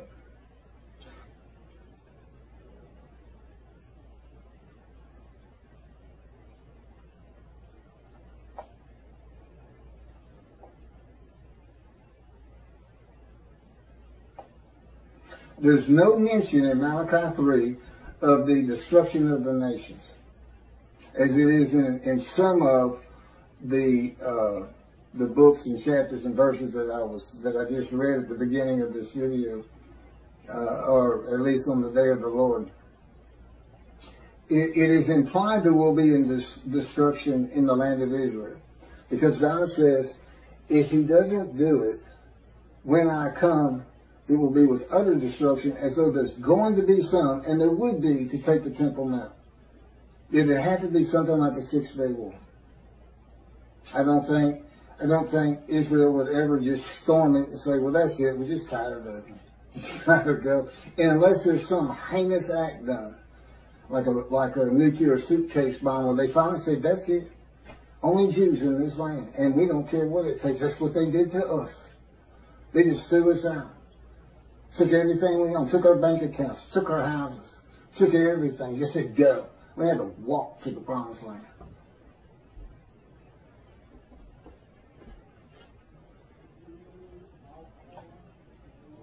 But it's the building of the third temple. Now, I don't know. It's the building of the third temple. That's what's so important. Defeating the enemies of the nations that come against Israel, and the sanctification of Israel as a land and people blessed by God with his presence in his sanctuary is how utter destruction is avoided in the awesome, fearful day of the Lord. So it's the exact opposite. He's not coming to destroy evil. He's coming to safeguard the Jewish people so we don't see a Holocaust again. Basically, that's what he's telling you. If the land were destroyed today by nuclear bombs from Iran, 10,000 missiles launched at the same time from Lebanon, and the sling of David, the protective system to bring down rockets is never going to be able to stop that. And you got 7 million Jews there. And we lost 6 million in the Holocaust. And that's such a brutal thing and brutal time. I still have a hard time understanding how we've already advanced so far, as awful as things are even today, from that. Well, people could, the Nazis, they singled out children. That was their favorite kill. If they were running low on bullets, instead of shooting the kid or gas and gassing them, they throw them in those kilns alive. So, that's just, and it's a people. It's not some madman. It's not Dahmer. It's not just one crazy person out there. It was an entire country. And it wasn't just there. Russia was doing the same thing. They were hauling them out of their houses, making them dig ditches, and just going down, family members, father, son, kids, or kids first, then throw them in there. Whole blocks, whole neighborhoods.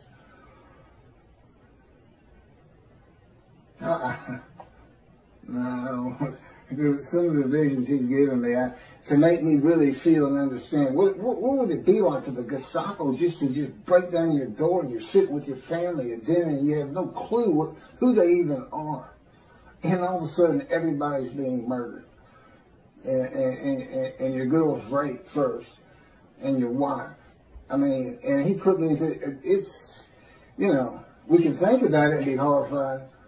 But he can make it so real, it's as though you're there, but it's still different once you come out of the vision. It's a lot different. One, you're not scarred by it. But,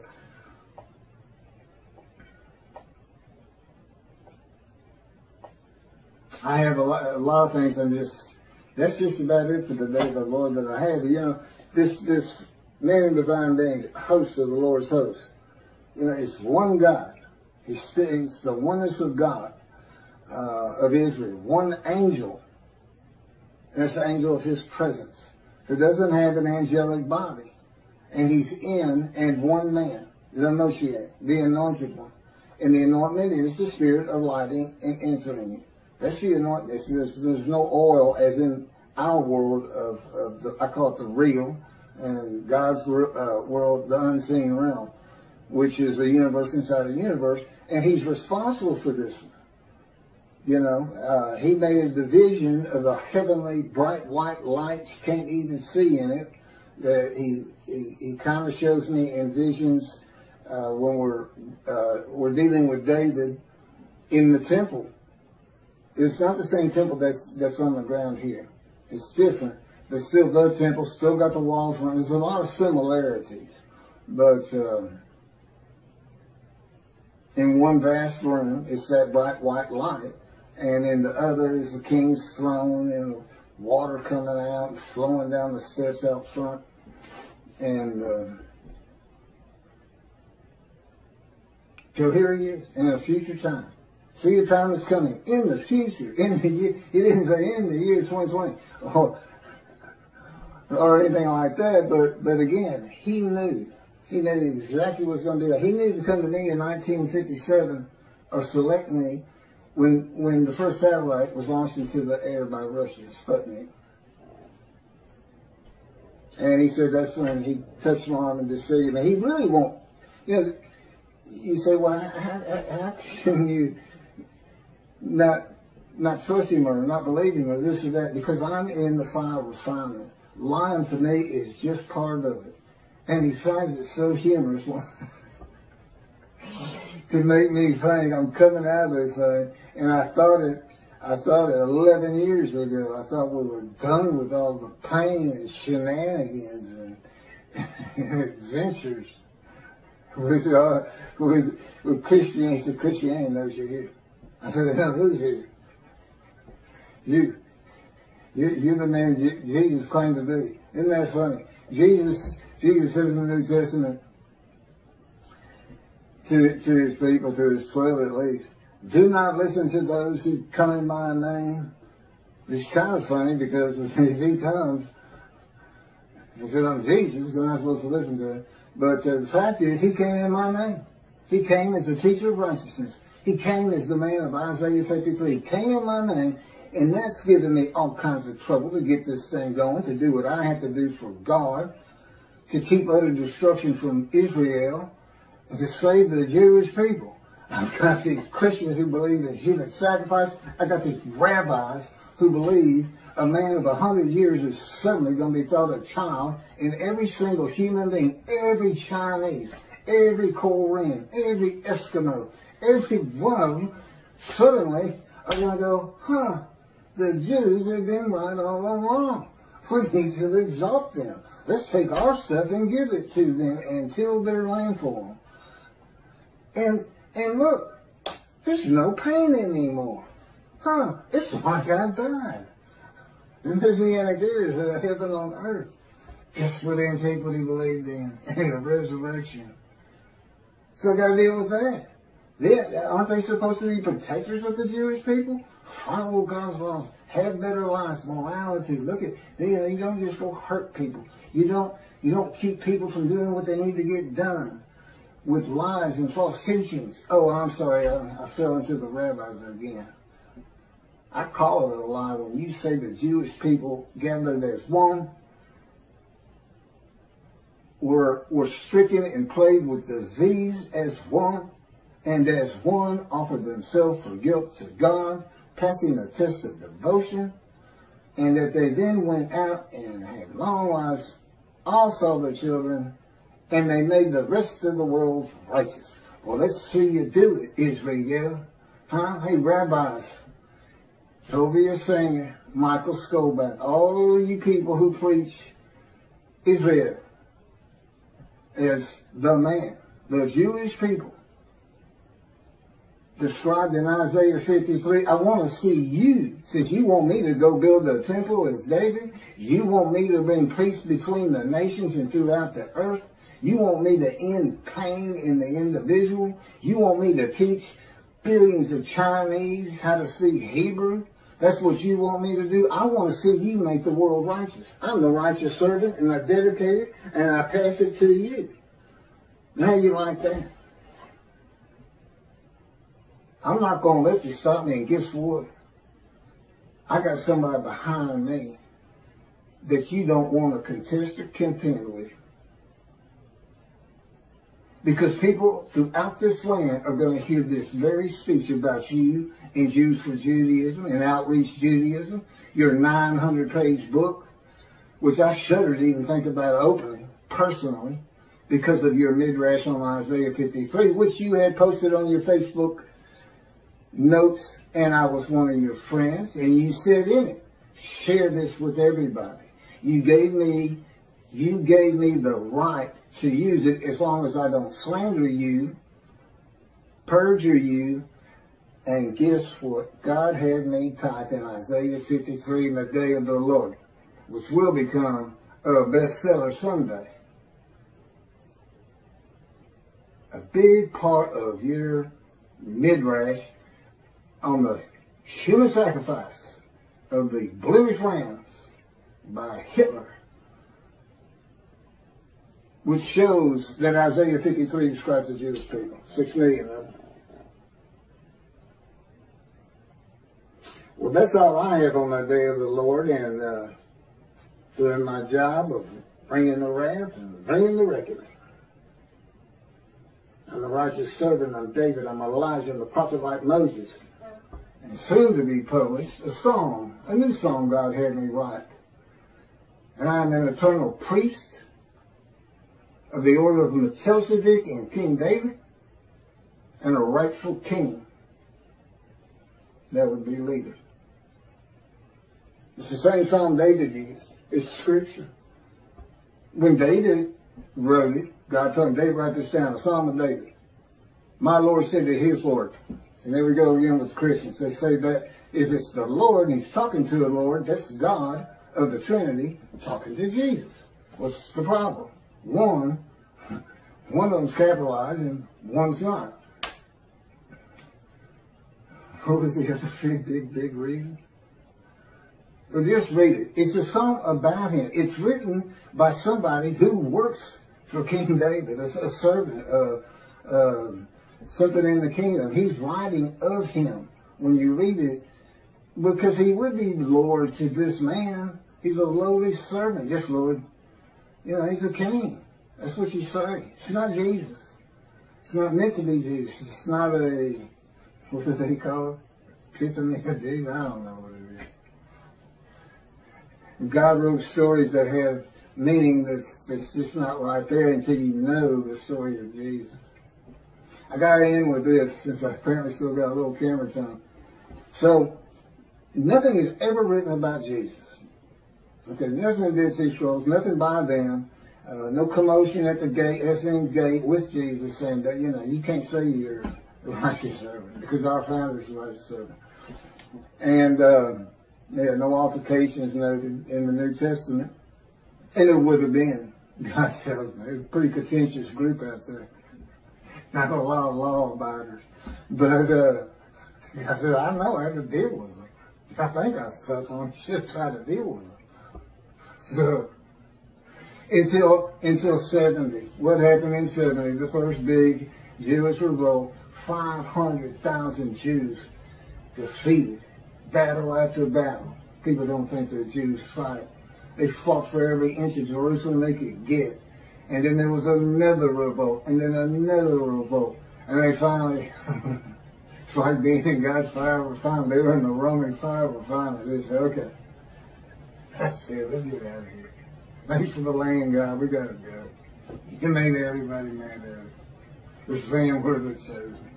What? So, that's when the first book, you know, so you see these two rabbis, you know, trudging along through Syria and heading towards Europe. And what are we going to do for money? What are we going to do? I got kids and everything. I can't go to synagogue and make money. That's how I make my living, is teaching the Hebrew Bible. His friend says it's from that story about the Jesus. I get money every time I tell that story, especially if I change it up a little bit. Every time I tell that story, boom. You know, I got lunch, I got dinner. I sometimes have food, but then that's that. They love it. You think how they just get all. I believe, praise Jesus. Falling on the ground. Holy rollers. That's where the first holy rollers came from. You don't know what that is, look it up. Said you got it. They love this stuff. And Slow-Mo looked at him and said, oh, you got to be kidding me. You can't put that story in the Hebrew Bible. You can't connect Moshiach to that. He comes in, rides ass in Jerusalem, and defeats Rome, and becomes king of the world. What are you talking about? We'll just change it. Maybe it was the writers who were deceitful. The people were doing it because there was no Jesus. Nothing written about. Are you kidding me? Man, walking on water, feeding everybody. The blind see, the crippled walk, dead or risen. You think he'd have probably taken the Roman leader's position from him. That's what he would have done, and just made them leave. He'd used his head instead of trying to fight them hand-to-hand combat. I guarantee you, the revolts would have had more success, although ultimately beaten down just by numbers, if God in me had been there with this unit, this human body, or any other human body. Just because he knows everything. It'd be more like the Americans fighting the British, hiding in trees and bushes and stuff. So anyway, thank you. Tell anybody who's interested in Isaiah 53 that there's a new take on it. There's new explanations. And tell them it's the leper scholar. It's from the the Talmud, Babylonian Talmud. And they say, actually, it's quoted something, Sanhedrin 9b. I'm not sure if that's in the Talmud or it just gets spoken of in the Talmud. I know the Sanhedrin, I know what they are. But I don't recall seeing anything that in the Talmud, Sanhedrin is like a special book or something, or some extra, or a section. I don't recall ever seeing that. And again, this is where, God, I'm still a human. I'm still Keith. And the way he does that is I still can't find the car keys. If I have a car. And, I'm the same old forgetful person. He keeps me forgetful. But I'm still a lot better than I was.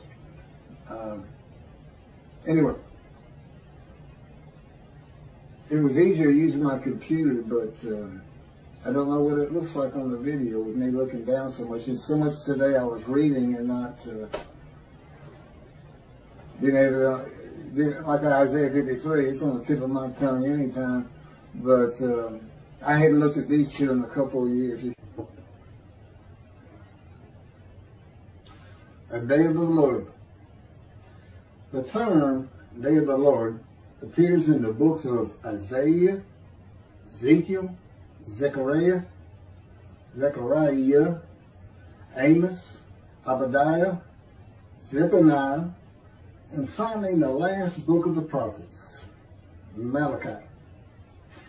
In Ezekiel and Zechariah, the day of the Lord is said to be only against the nations, and in Obadiah against Edom and Esau, Christianity, and the nations. Basically, they're saying the Gentiles in general, and in particular, the Christians. Those who told you to get down and walked all over you, those who took your book and called it their own. Those who told you your God had let you and came to them because you were such sinners. But isn't it funny? The only reason they don't consider themselves great sinners is because of a human sacrifice God gave to them. So he wouldn't see them as sinners, but he saw his people as sinners and left them. It makes absolutely no sense whatsoever. The prophets warn that the day of the Lord is near. But it is not the end of the world. The wicked and sinners will be punished and justice established. These are some excerpts from those books.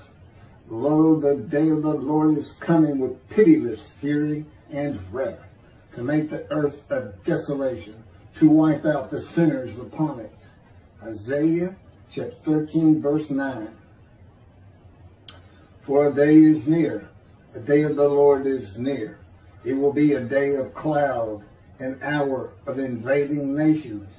A sword shall pierce Egypt, and Nubia shall be seized with trembling. When men fall slain in Egypt, and her wealth is seized, and her foundations are overthrown. Libya, Put, and Lud, and all the mixed populations and Cub, and the inhabitants of the allied countries shall fall by the sword with them. Ezekiel chapter 30, verses 3 through 5. Yet even now, says the Lord, come back to me with all your hearts, and with fasting, weeping, and lamenting. Rend your hearts rather than your garments, and turn back to the Lord your God. For he is gracious and compassionate, slow to anger, abounding in kindness, and renouncing punishment. That's Joel chapter 2, verses 12 through 13.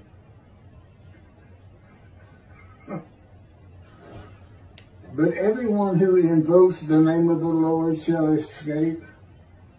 For there shall be a remnant on Mount Zion and in Jerusalem, as the Lord promised. Anyone who invokes the Lord will be among the survivors. That's Joel also, chapter 3, verse 5. For I have noted how many are your crimes and how countless your sins. You enemies of the righteous, you takers of bribes, you who subvert and negate the cause of the needy. Assuredly, at such a time, the prudent man keeps silent. For it is an evil time. Seek good and not evil, that you may live, and that the Lord, the God of hosts, may truly be with you, as you think. Hate evil, love good, and establish justice in the gate. Perhaps the Lord, the God of hosts, will be gracious to the remnant of Joseph. That's Amos chapter 5, verses 12 through 15. Thus said my Lord God concerning adament, Christianity. I will make you least among the nations. You shall be most despised. Your arrogant heart has seduced you, you who dwell in cliffs of the rock, in your lofty abode. You think in your heart, who can pull me down to earth? Should you nest as high as the eagle? Should your eye be lodged among the stars? Even from there I will pull you down, declares the Lord. Obadiah chapter 1, verse 1. And I will bring distress upon them, that they shall walk like blind men, because they have sinned against the Lord. And their blood shall be poured out as dust, and their flesh as the dung. Zephaniah, Zephaniah, I'm not sure how to say it, Zephaniah. Thank you. Chapter 1, verse 14 through 18. As for those peoples that warred against Jerusalem, the Lord will smite them with this plague. Their flesh shall rot away while they stand on their feet. Their eyes shall rot away in their sockets, and their tongues shall rot away in their mouths, etc. It goes on quite a ways. As Zechariah, chapter 14, verses 12 through 17.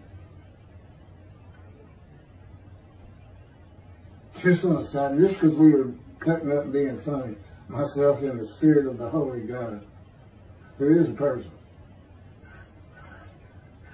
We couldn't put these videos on if it hadn't been for the coronavirus. It was my stimulus check, the relief check, because of the virus and the need for everybody and stimulate the economy. That's how I got this camera and a little light and this big TV behind me. And in the spirit, asked God. We asked him, I said, you didn't have anything to do with this plague, did you? So that we could get this stuff?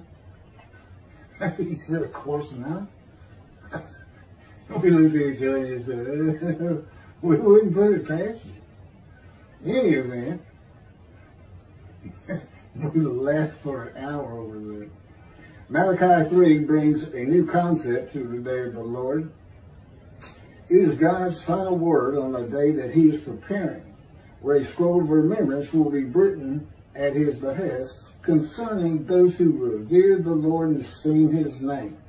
That would include heed the Lord. He does not address the nations, but only Israel and its people. It is written for the return of the Roman dispersal. And why do we say that? It's because of the new covenant. See, a time is coming. That is for the day of the Lord. Because one of the seed times is coming is Jerusalem's rebuilt, and then it ends with, and you shall never be defeated and overthrown again. Yet Malachi 3, where God makes this declaration of the day of the Lord, when he returns, which is messenger who clears the way for him, and the new covenant arrives with the angel of his presence. There's no other way to comment on that. That's who the angel of the covenant that you desire is. It's not the friendship covenant, it's the only other covenant out there.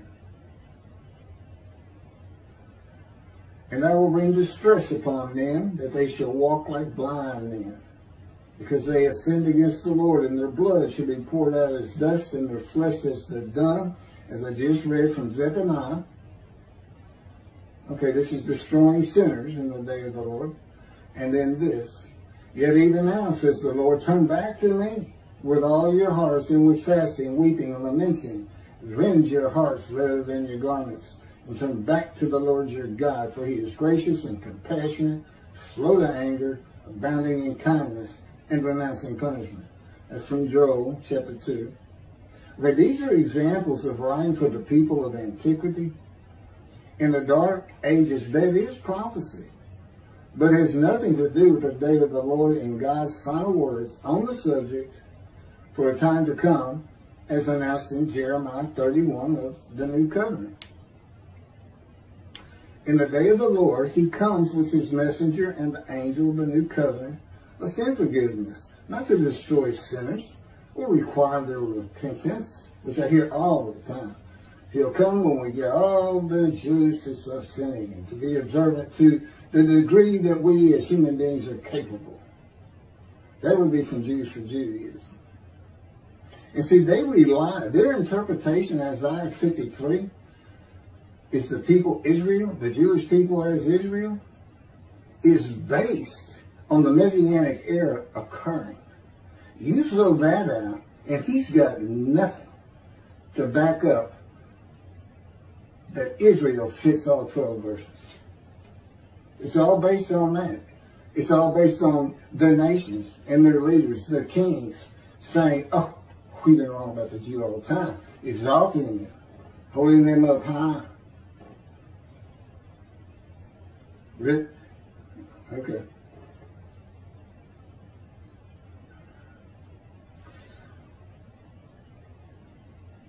Not to destroy sinners will require their repentance, but to forgive them and give them another chance. He also amends the first covenant to be mindful of the teaching of my servant Moses, whom I charged at Oreb with laws and rules for all of Israel, rather than strict compliance. And this is how Malachi starts again. Behold, I am sending my messenger to clear the way before me. And the Lord whom you seek shall come to his temple suddenly. As for the angel of the covenant that you desire, he is already coming. It's Malachi chapter 3, verse 1. And keep that in mind, because Jesus Christ uses that verse that I just read, Malachi 3 and 1, to describe John the Baptist, his cousin, as Elijah. But there's some interesting twists to it. The angel of his presence brings the new covenant of Jeremiah 31.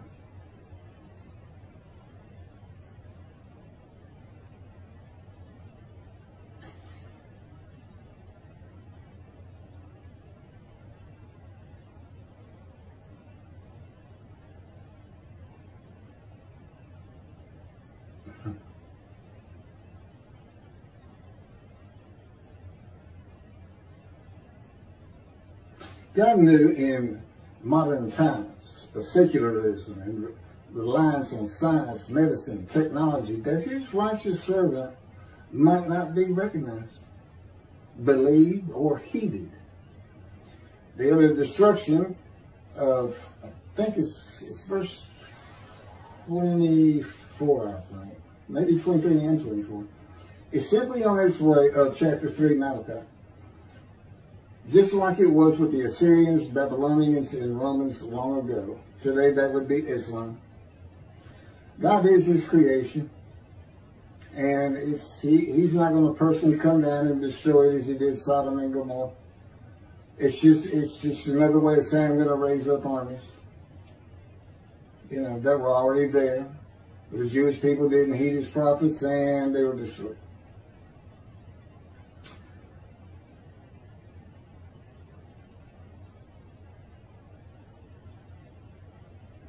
Taking all these verses of Malachi 3 together, including God returning to his temple, which must be rebuilt, with his messenger clearing the way before him, a new covenant where God forgives the iniquities of the Jewish people and remembers their sins no more, which I have said is just an amendment of the first covenant.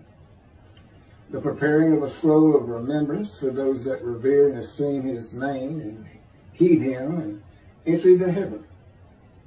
And being mindful of his teachings and laws as observant Jews rather than strict compliance. The concept of the day of the Lord by all previous prophets is changed. The utter destruction prophesied, save for a surviving remnant, is alleviated. There is no mention of the destruction of the nations. It is implied that there will be destruction in the land of Israel, though not necessarily utter destruction. It's the way he phrases it. If you don't do this when I come, it is with utter destruction. Well, does that mean when he comes there's going to be destruction? But it's only utter if his prophet is not successful? Elijah in this case, who has the same purpose as the righteous servant.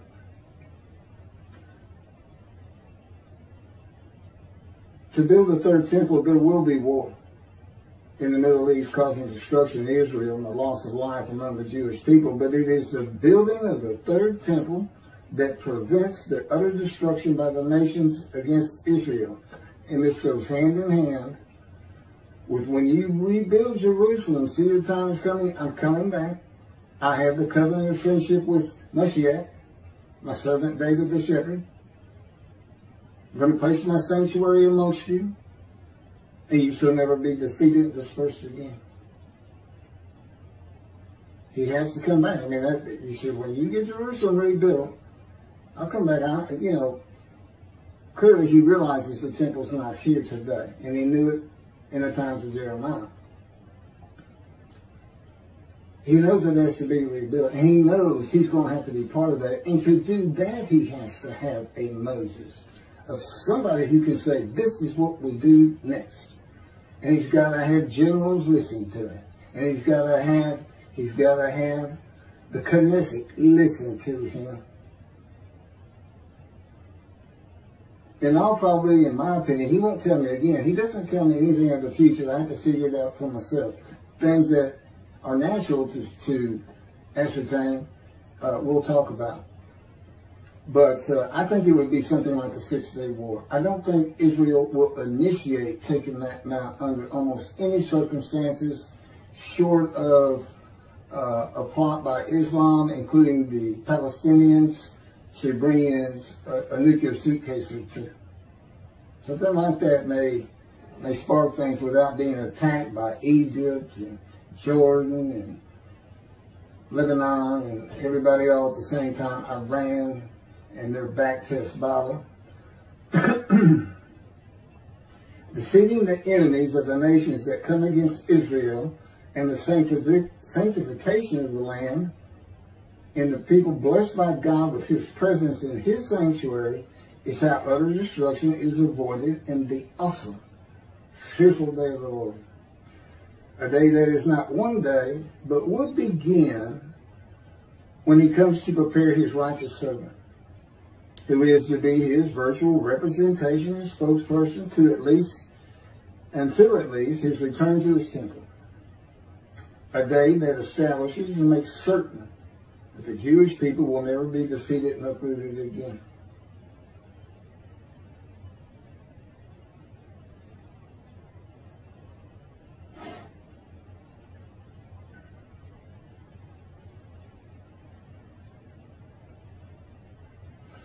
The Lord's way is cleared only if his righteous servant, who is Elijah, the shepherd David, the prophet like Moses, and of course the righteous servant. One description, 4 men. He can handle it all. But the way's not going to be cleared if the verses are being shunned, despised, thought to be afflicted by God,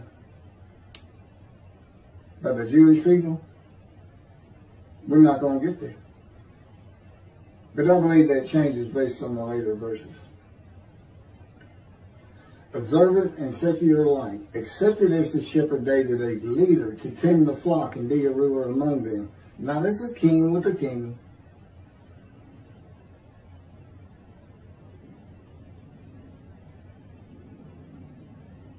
The day of the Lord is the last prophecy of God.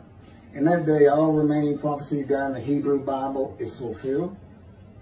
The sending of the prophet like Moses, the descendant of King David and Elijah, with the delivery of the new covenant and the covenant of friendship, all fulfilled in one man, through one man, the man God calls my righteous servant. One God of Israel, one angel of his presence, and one man, his righteous servant, a man in divine beings, a host of the Lord's host, who is God's virtual representation, his spokesperson, and a man he has absolute and total control of, from his mind, emotions, and body to his every act and his every word. And I am that man.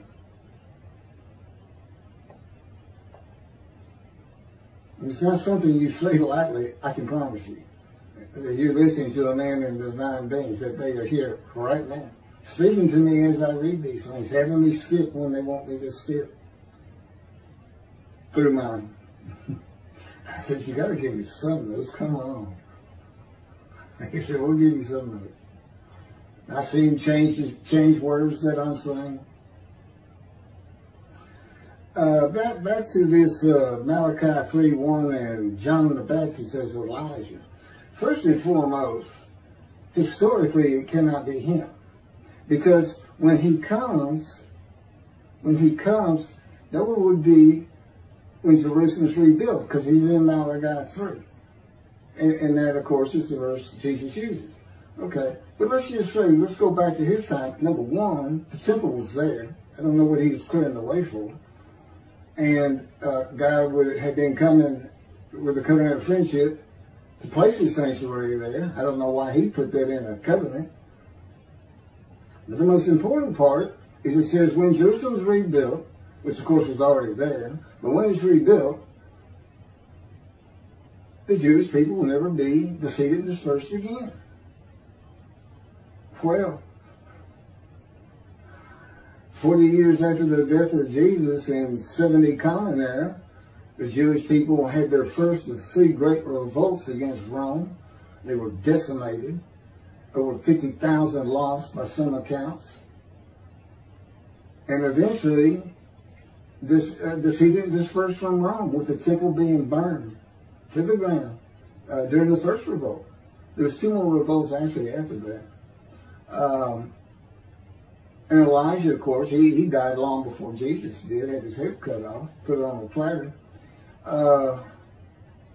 And his people came to Jesus, John, your cousin. Well, they didn't say your cousin, John the Baptist. He wants to know, are you who you say you are? As in, I'm in bad trouble. How did you help? And Jesus' answer is, go tell him the blind see, the crippled walk. He didn't go to heaven. He said, go tell young man. Quite the character. But it just gets better. Why is he saying John the Baptist Elijah? You think he doesn't know about the book, the scroll of Jeremiah? Never be defeated again. This is the man who said all the prophets said of him, he'll ride an ass into Jerusalem and be executed. But the only prophet who even talks about it is Zechariah chapter 9, verses 9 and 10. Verse 9, the Moshiach shall ride an ass in Jerusalem. Verse 10, and defeat them, and call on all the nations to surrender, become king of all, which I suppose would be the Middle East. Well, he just changed it. He just flat out lied. Yeah. And he let his cousin get his head chopped off. Lazarus had to lay dead for an extra day because he was late. Get him there. I don't know. But here's the problem. I don't have it in front of me. Guys kind of surprised me with this, but I know it well. Malachi 3, verse 1. The end of it is, and the angel of the covenant that you desire is already on the way. Guess what Jesus left out? There's no mention of the angel of the covenant that you desire. It's intentionally left out. It is a deception of no small means. He left it out. And why? He can't put it in. Well, Jesus, what's the covenant? Sin forgiveness, written. Of all the Jewish people. He can't put it in, so he left it out. But he had to, but he had, at calling himself the Lord, he had to have someone clearing the way from him, and he couldn't get around that part of Malachi 3. God says, I'm coming. And I'm sending my messenger before me, to clear the way before me. It doesn't say to build the temple, but God says, and then I shall return to my temple suddenly. So, I believe that's the best way to interpret that. Just left it out. Well, anyway, I think that's a good elaboration on the Lord, the day of the Lord. You know, those early books before Malachi, they for the people of antiquity. It's to scare them and to stop sinning. It's just to scare them. You know, God's not going to come down here and kill every sinner. He'd obliterate the planet. And in Malachi, he's coming with sin forgiveness. You know, I'm making a scroll of remembrance. You'll find out this sort of heaven that I'm building just for you, creating just for you, my Jewish people. I mean, it's so far removed from the concept of a day of the Lord that you just kind of perk up. It's because why? It's see a time is coming. It's a prophetic day of the Lord, so to speak. It's not one that is imminent. It's around the corner. There will be a time when I come back. But I'm coming back, sin forgiveness. I'm telling you, you only have to be mindful of my laws, not strict compliance. It's the same covenant. It's new only because it's an amendment. He includes plenty of confirmation that I am your God, and the Jewish people are his people.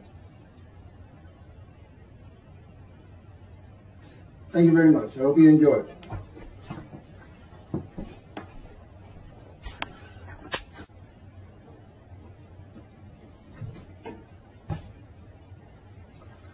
The leper scholar versus Israel in Isaiah 53. A guilt offering. What is the Messiah's name? The rabbis said his name is the leper scholar. As it is written, surely he hath borne our griefs and carried our sorrows, yet we did esteem him a leper, smitten of God and afflicted. And that's from the Sanhedrin 98, small case B. The belief that Isaiah 53 describes the Jewish people as the man Israel, that is often attributed to Rashi, is now the prevalent teaching on the subject. Rabbi Singer of Outreach Judaism is one of the most followed on the internet in his analysis of Isaiah 53 being Israel. His analysis is very similar to Christians in that he believes the animal atonement and worship laws of the Torah are to be applied to a man. To men, actually, and women and children of the Holocaust. The Christians call Jesus the unblemished Lamb of God. Rabbi Singer says the Jewish people who were murdered and slaughtered in the Holocaust were ram guilt offerings for the purpose which might prosper of having the Jewish people return to the promised land. That would be God's purpose that might prosper in chapter 53. Rabbi Singer's commentary from his Midrash, Isaiah 53, Jesus or Israel, on Isaiah 53:10. This was posted on a Facebook page. The end of it says, share this with all your friends. In other words, anybody can use it. So, you know, and everybody should know that, by the way. You can't just use something that's on somebody's site. But if you're given the authorization to, such as she gave, it's okay, but you still can't perjure or slander them. I'm a lawyer. I don't practice, but I am a lawyer, and I know these things. So, I'm just going to really deal with 53:10. I'm not going to go through his whole midrash or anything. It's the one verse that you can't just prove by physical evidence. He offers himself for guilt. You know, all you can do is take somebody's word for it that you did. Except there is a little bit more. In any event, I am going to read, this is in quotes, there's no, I didn't do anything, I didn't even make corrections where there's bad grammar and everything. It's exactly as it is in his midrash on Isaiah 53 that he had posted on Facebook in his notes many years ago. I was a friend of his at the time. So I'm sharing it. I'm sharing his 53:10, but I'm going to give my commentary on it. Contrasting it with his commentary and the problems I see with that, which is not an unusual thing the Jews have always done, but in particular in the times of the Talmud, Rashi, Ramban, they were always writing about each other and what that person thought and this and that. So I'm going to read everything because it's in quotes, and I don't want someone say I misquoted something, because I'm not. So he starts out and he quotes himself, 53:10. Hashem desired to oppress him, and he afflicted him if his soul would acknowledge guilt. He would see offspring and live long days, and the desire of Hashem would succeed in his hand. Then he quotes 53:10 from the Jewish Publication Society. He doesn't say where the first one came from. I recognize it, but I don't know where it came from either. But the Lord chose to crush him by disease, that if he made himself an offering for guilt, he might see offspring and have long life, and that through him the Lord's purpose might prosper. This translation by the Jewish Publication Society of the Hebrew into English began in, I believe it's 1956, from scratch. They didn't use old texts from the Talmud era. You know, the Old Testament of the Christians is from a retranslation and then into English. And translations are tough enough as it is without going through two instead of just directly one. And the rabbis and scholars on language who were involved with that process for many, many years began with the Leningrad Codex, the oldest Hebrew translation of the Hebrew, the oldest Hebrew Bible written in Hebrew. It's and they translated it. It's one that's been used for hundreds of years.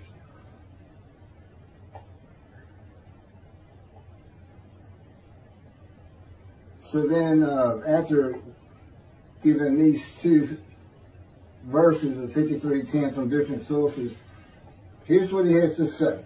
Not only are we stuck with the same God punishment, God situation here as we were before, this one is even more perplexing. Yeshua was supposed to be the sinless, unblemished lamb that died for your sins on the cross, and yet it states right here that if he would have acknowledged his guilt, he would see offspring and live long days. The JPS, Jewish Publication Society, rendering gives a little different twist to an already sticky situation. It says, parentheses, if this were referring to Yeshua, close frame, that the Lord chose to crush him by disease. I don't know if you can classify a cross as a disease or not, but I don't think hanging and being crushed are the same thing either. In fact, according to John's gospel, not a single bone of Yeshua's body was broken. Of course, this was stated so he could be equated with the Passover lamb, and John is the only one that compares Yeshua to the Passover lamb. But how could this be speaking about eternal Israel? Very easily. The offering of guilt in this verse is actually, literally translated as guilt offering. The significance between the guilt offering and the Holocaust is so astounding, even as grotesque of a thought as it is, I could not overlook it. A guilt offering is defined in Leviticus chapter 7 and goes something like this. The guilt offering is a fire offering in which all the parts are to go up in smoke, and the hide belongs to the one making the offering. I mentioned before that during the Holocaust, Hitler not only burned Jews in the ovens of Auschwitz, but he also used their skins as lampshades and their hair as stuffing for pillows. He sacrificed these peoples on the altars of ovens and kept their hides as his portion, but not until he worked and starved them to death. So, after the atrocities of World War II, the Lord's purpose had prospered, because the land that was sworn to us is once again being inhabited by its rightful owners and is awaiting the final ingathering.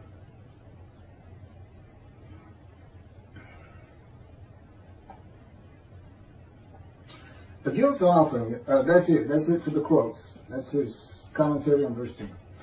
A guilt offering is a sacrifice made for unintentional transgressions. It was distinct from the biblical sin offering. The transgressor furnished an unblemished ram for sacrifice at the temple in Jerusalem, as well as in cases of sins against holy idols, theft, commission of fraud, or false oaths, with monetary compensation to the victims for their loss, plus a markup of 20% of the value to cover the priest's earnings. This is a guilt offering.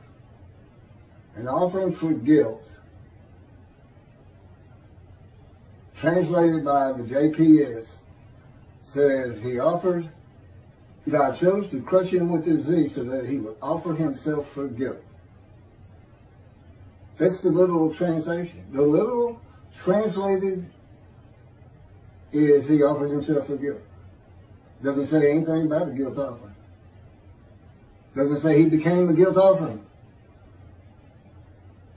And God took his life. Doesn't say anything like that.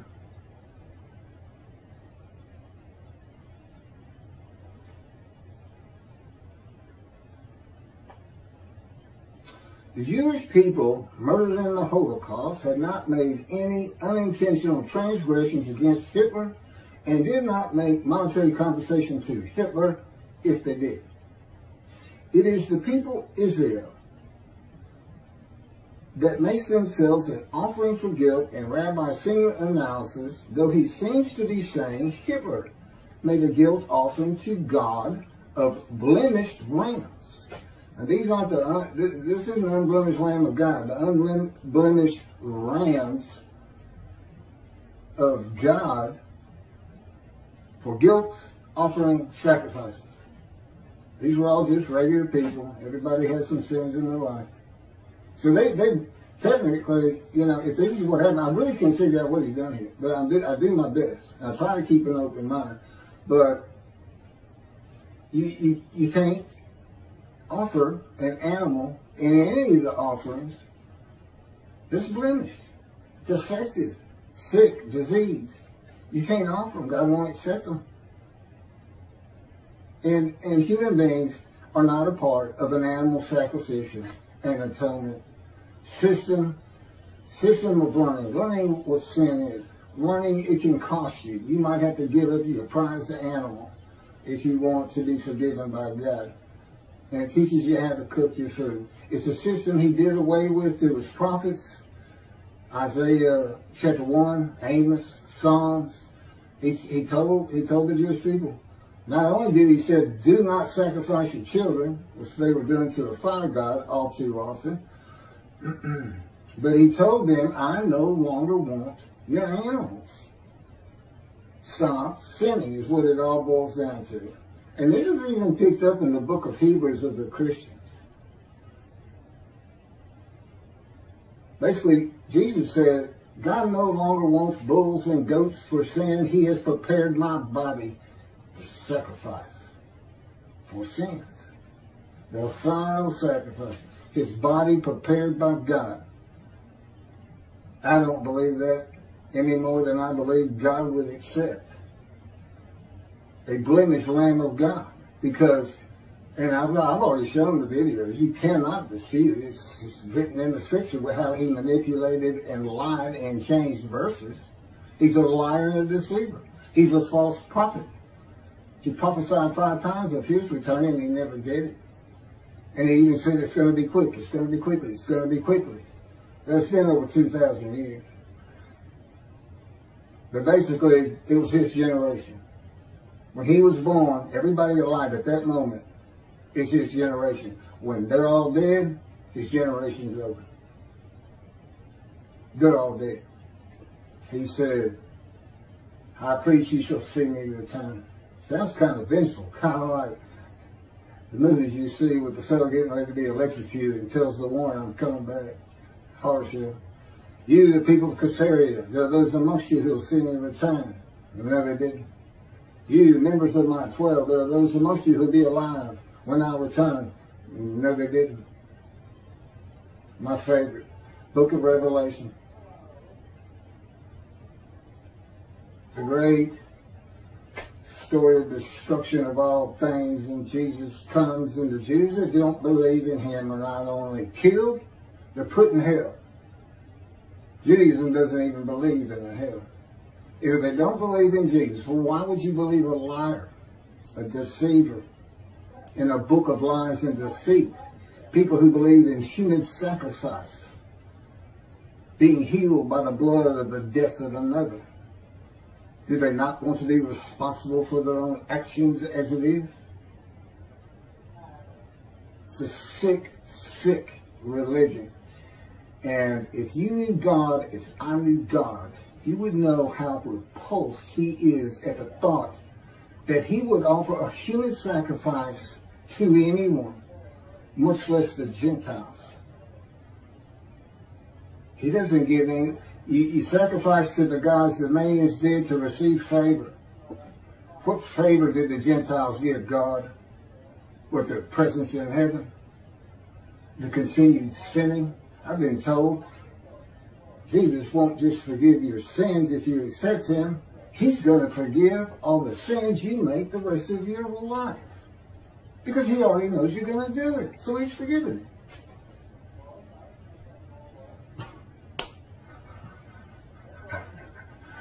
I walked out thinking to myself, I got carte blanche. I can go do anything. I accept this Jesus.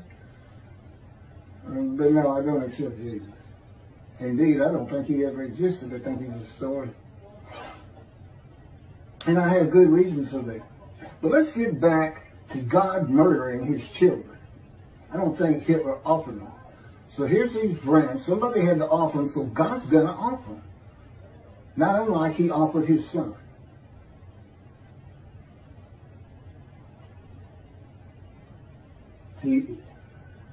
There's no explaining. And I haven't even finished yet. So, Hitler sacrificed these people on the altars of ovens. These ovens to get rid of bodies of fire had become altars.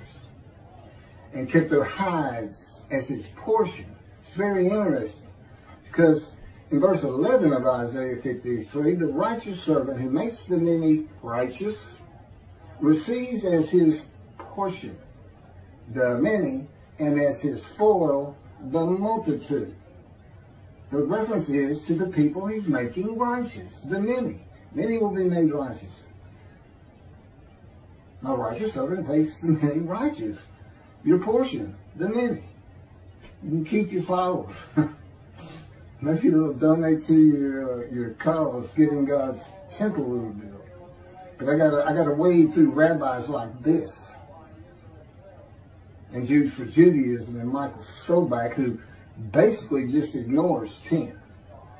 It's so simple.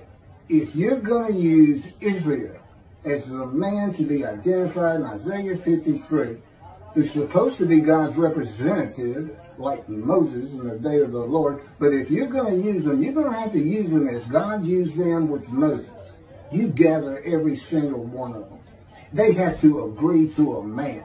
I want to know when all Jews got together as one and were plagued by God with disease and brought to grief with sickness,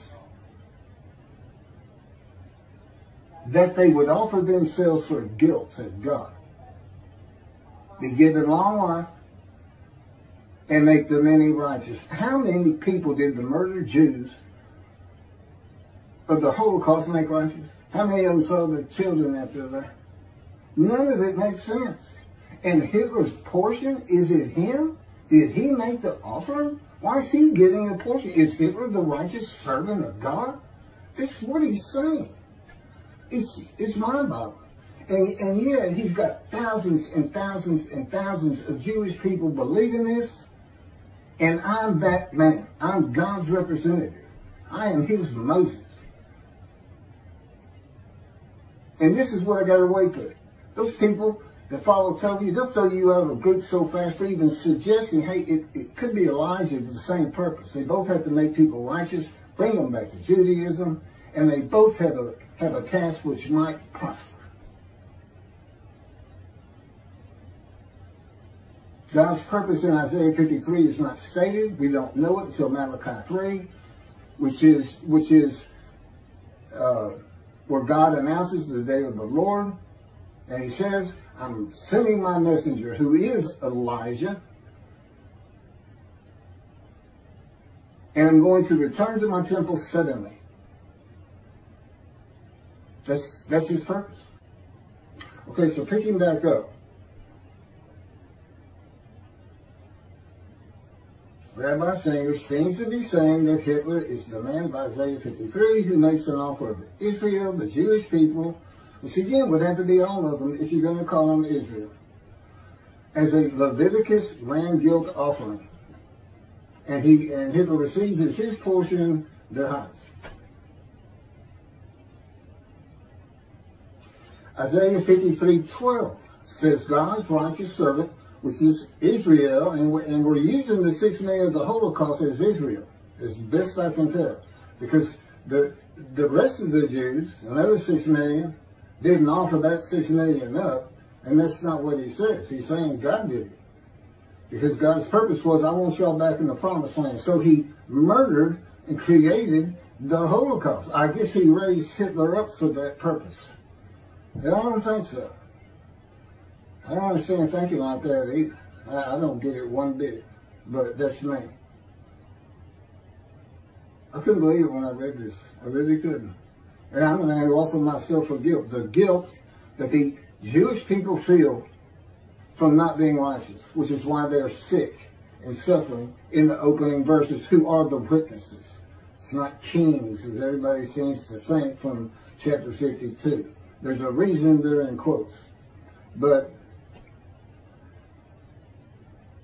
And then God says, well, you got to be suitable for my purpose. And the purpose is, I want you to go make these sinners, these people who are sick, emotionally sick, from being unrighteous, by being my righteous servant.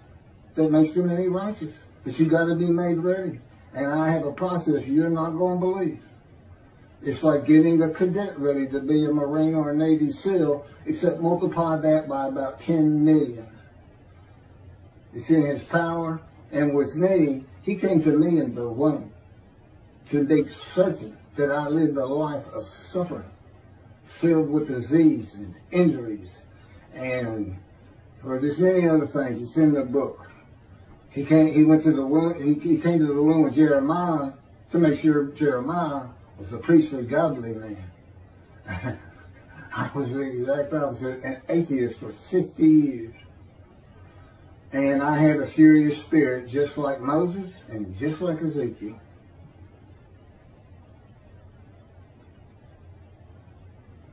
So, verse 12 of chapter 53 of Isaiah says, God's righteous servant is exposed to death. He is exposed to death by disease, from an affliction by God. God chose to crush him with disease. Then he says, well, I'm gonna reward him because he was exposed to death. It's a disease, it's a sickness that can kill you. With me, it was cancer. There's other diseases that can kill you. Skin cancer, colon cancer, lung cancer, untreatable lung cancer. And here is my proof that I offered myself for guilt. I said early on, there's no physical proof, but there's some indirect proof.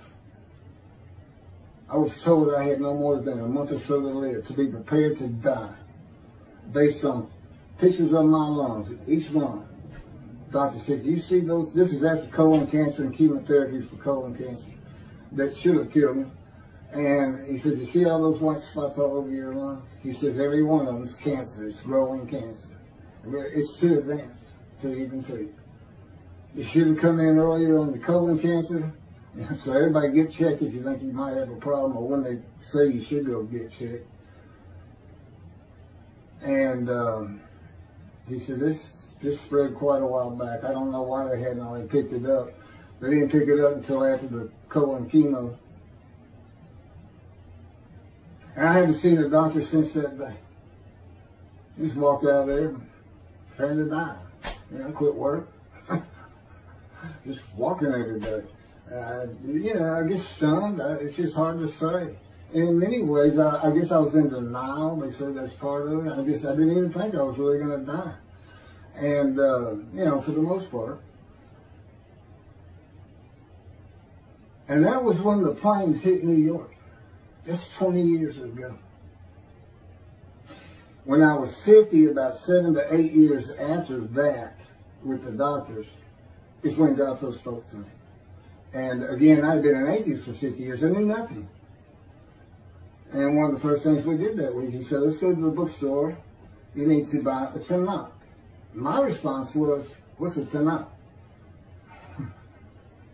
I didn't know anything. I had kept away from religious people. And basically, he was with me. He made sure I did. He orchestrated many things in my life. Early on, he took me on visions 1, 2, 3 a week as part of the teaching and just starting out the preparation process before the pain started getting really bad, which has been up every year since. This is year 13 since he spoke to me. But as you can see, he was starting to make a little headway. 5 years teaching me, 5 years writing blogs, which are the chapters of my book, Isaiah 53 and the Day of the Lord, which is dictated to me by God, just as the life of the righteous servant of Isaiah 53. That's my life. And he dictated it. God is my ghostwriter. They're very interesting. And that's how I know all these things that all the great rabbis and the rabbis today didn't know about. That's my proof. Look at the proofs that Moses gave to the Israelites so they would believe that God had really sent him to have them released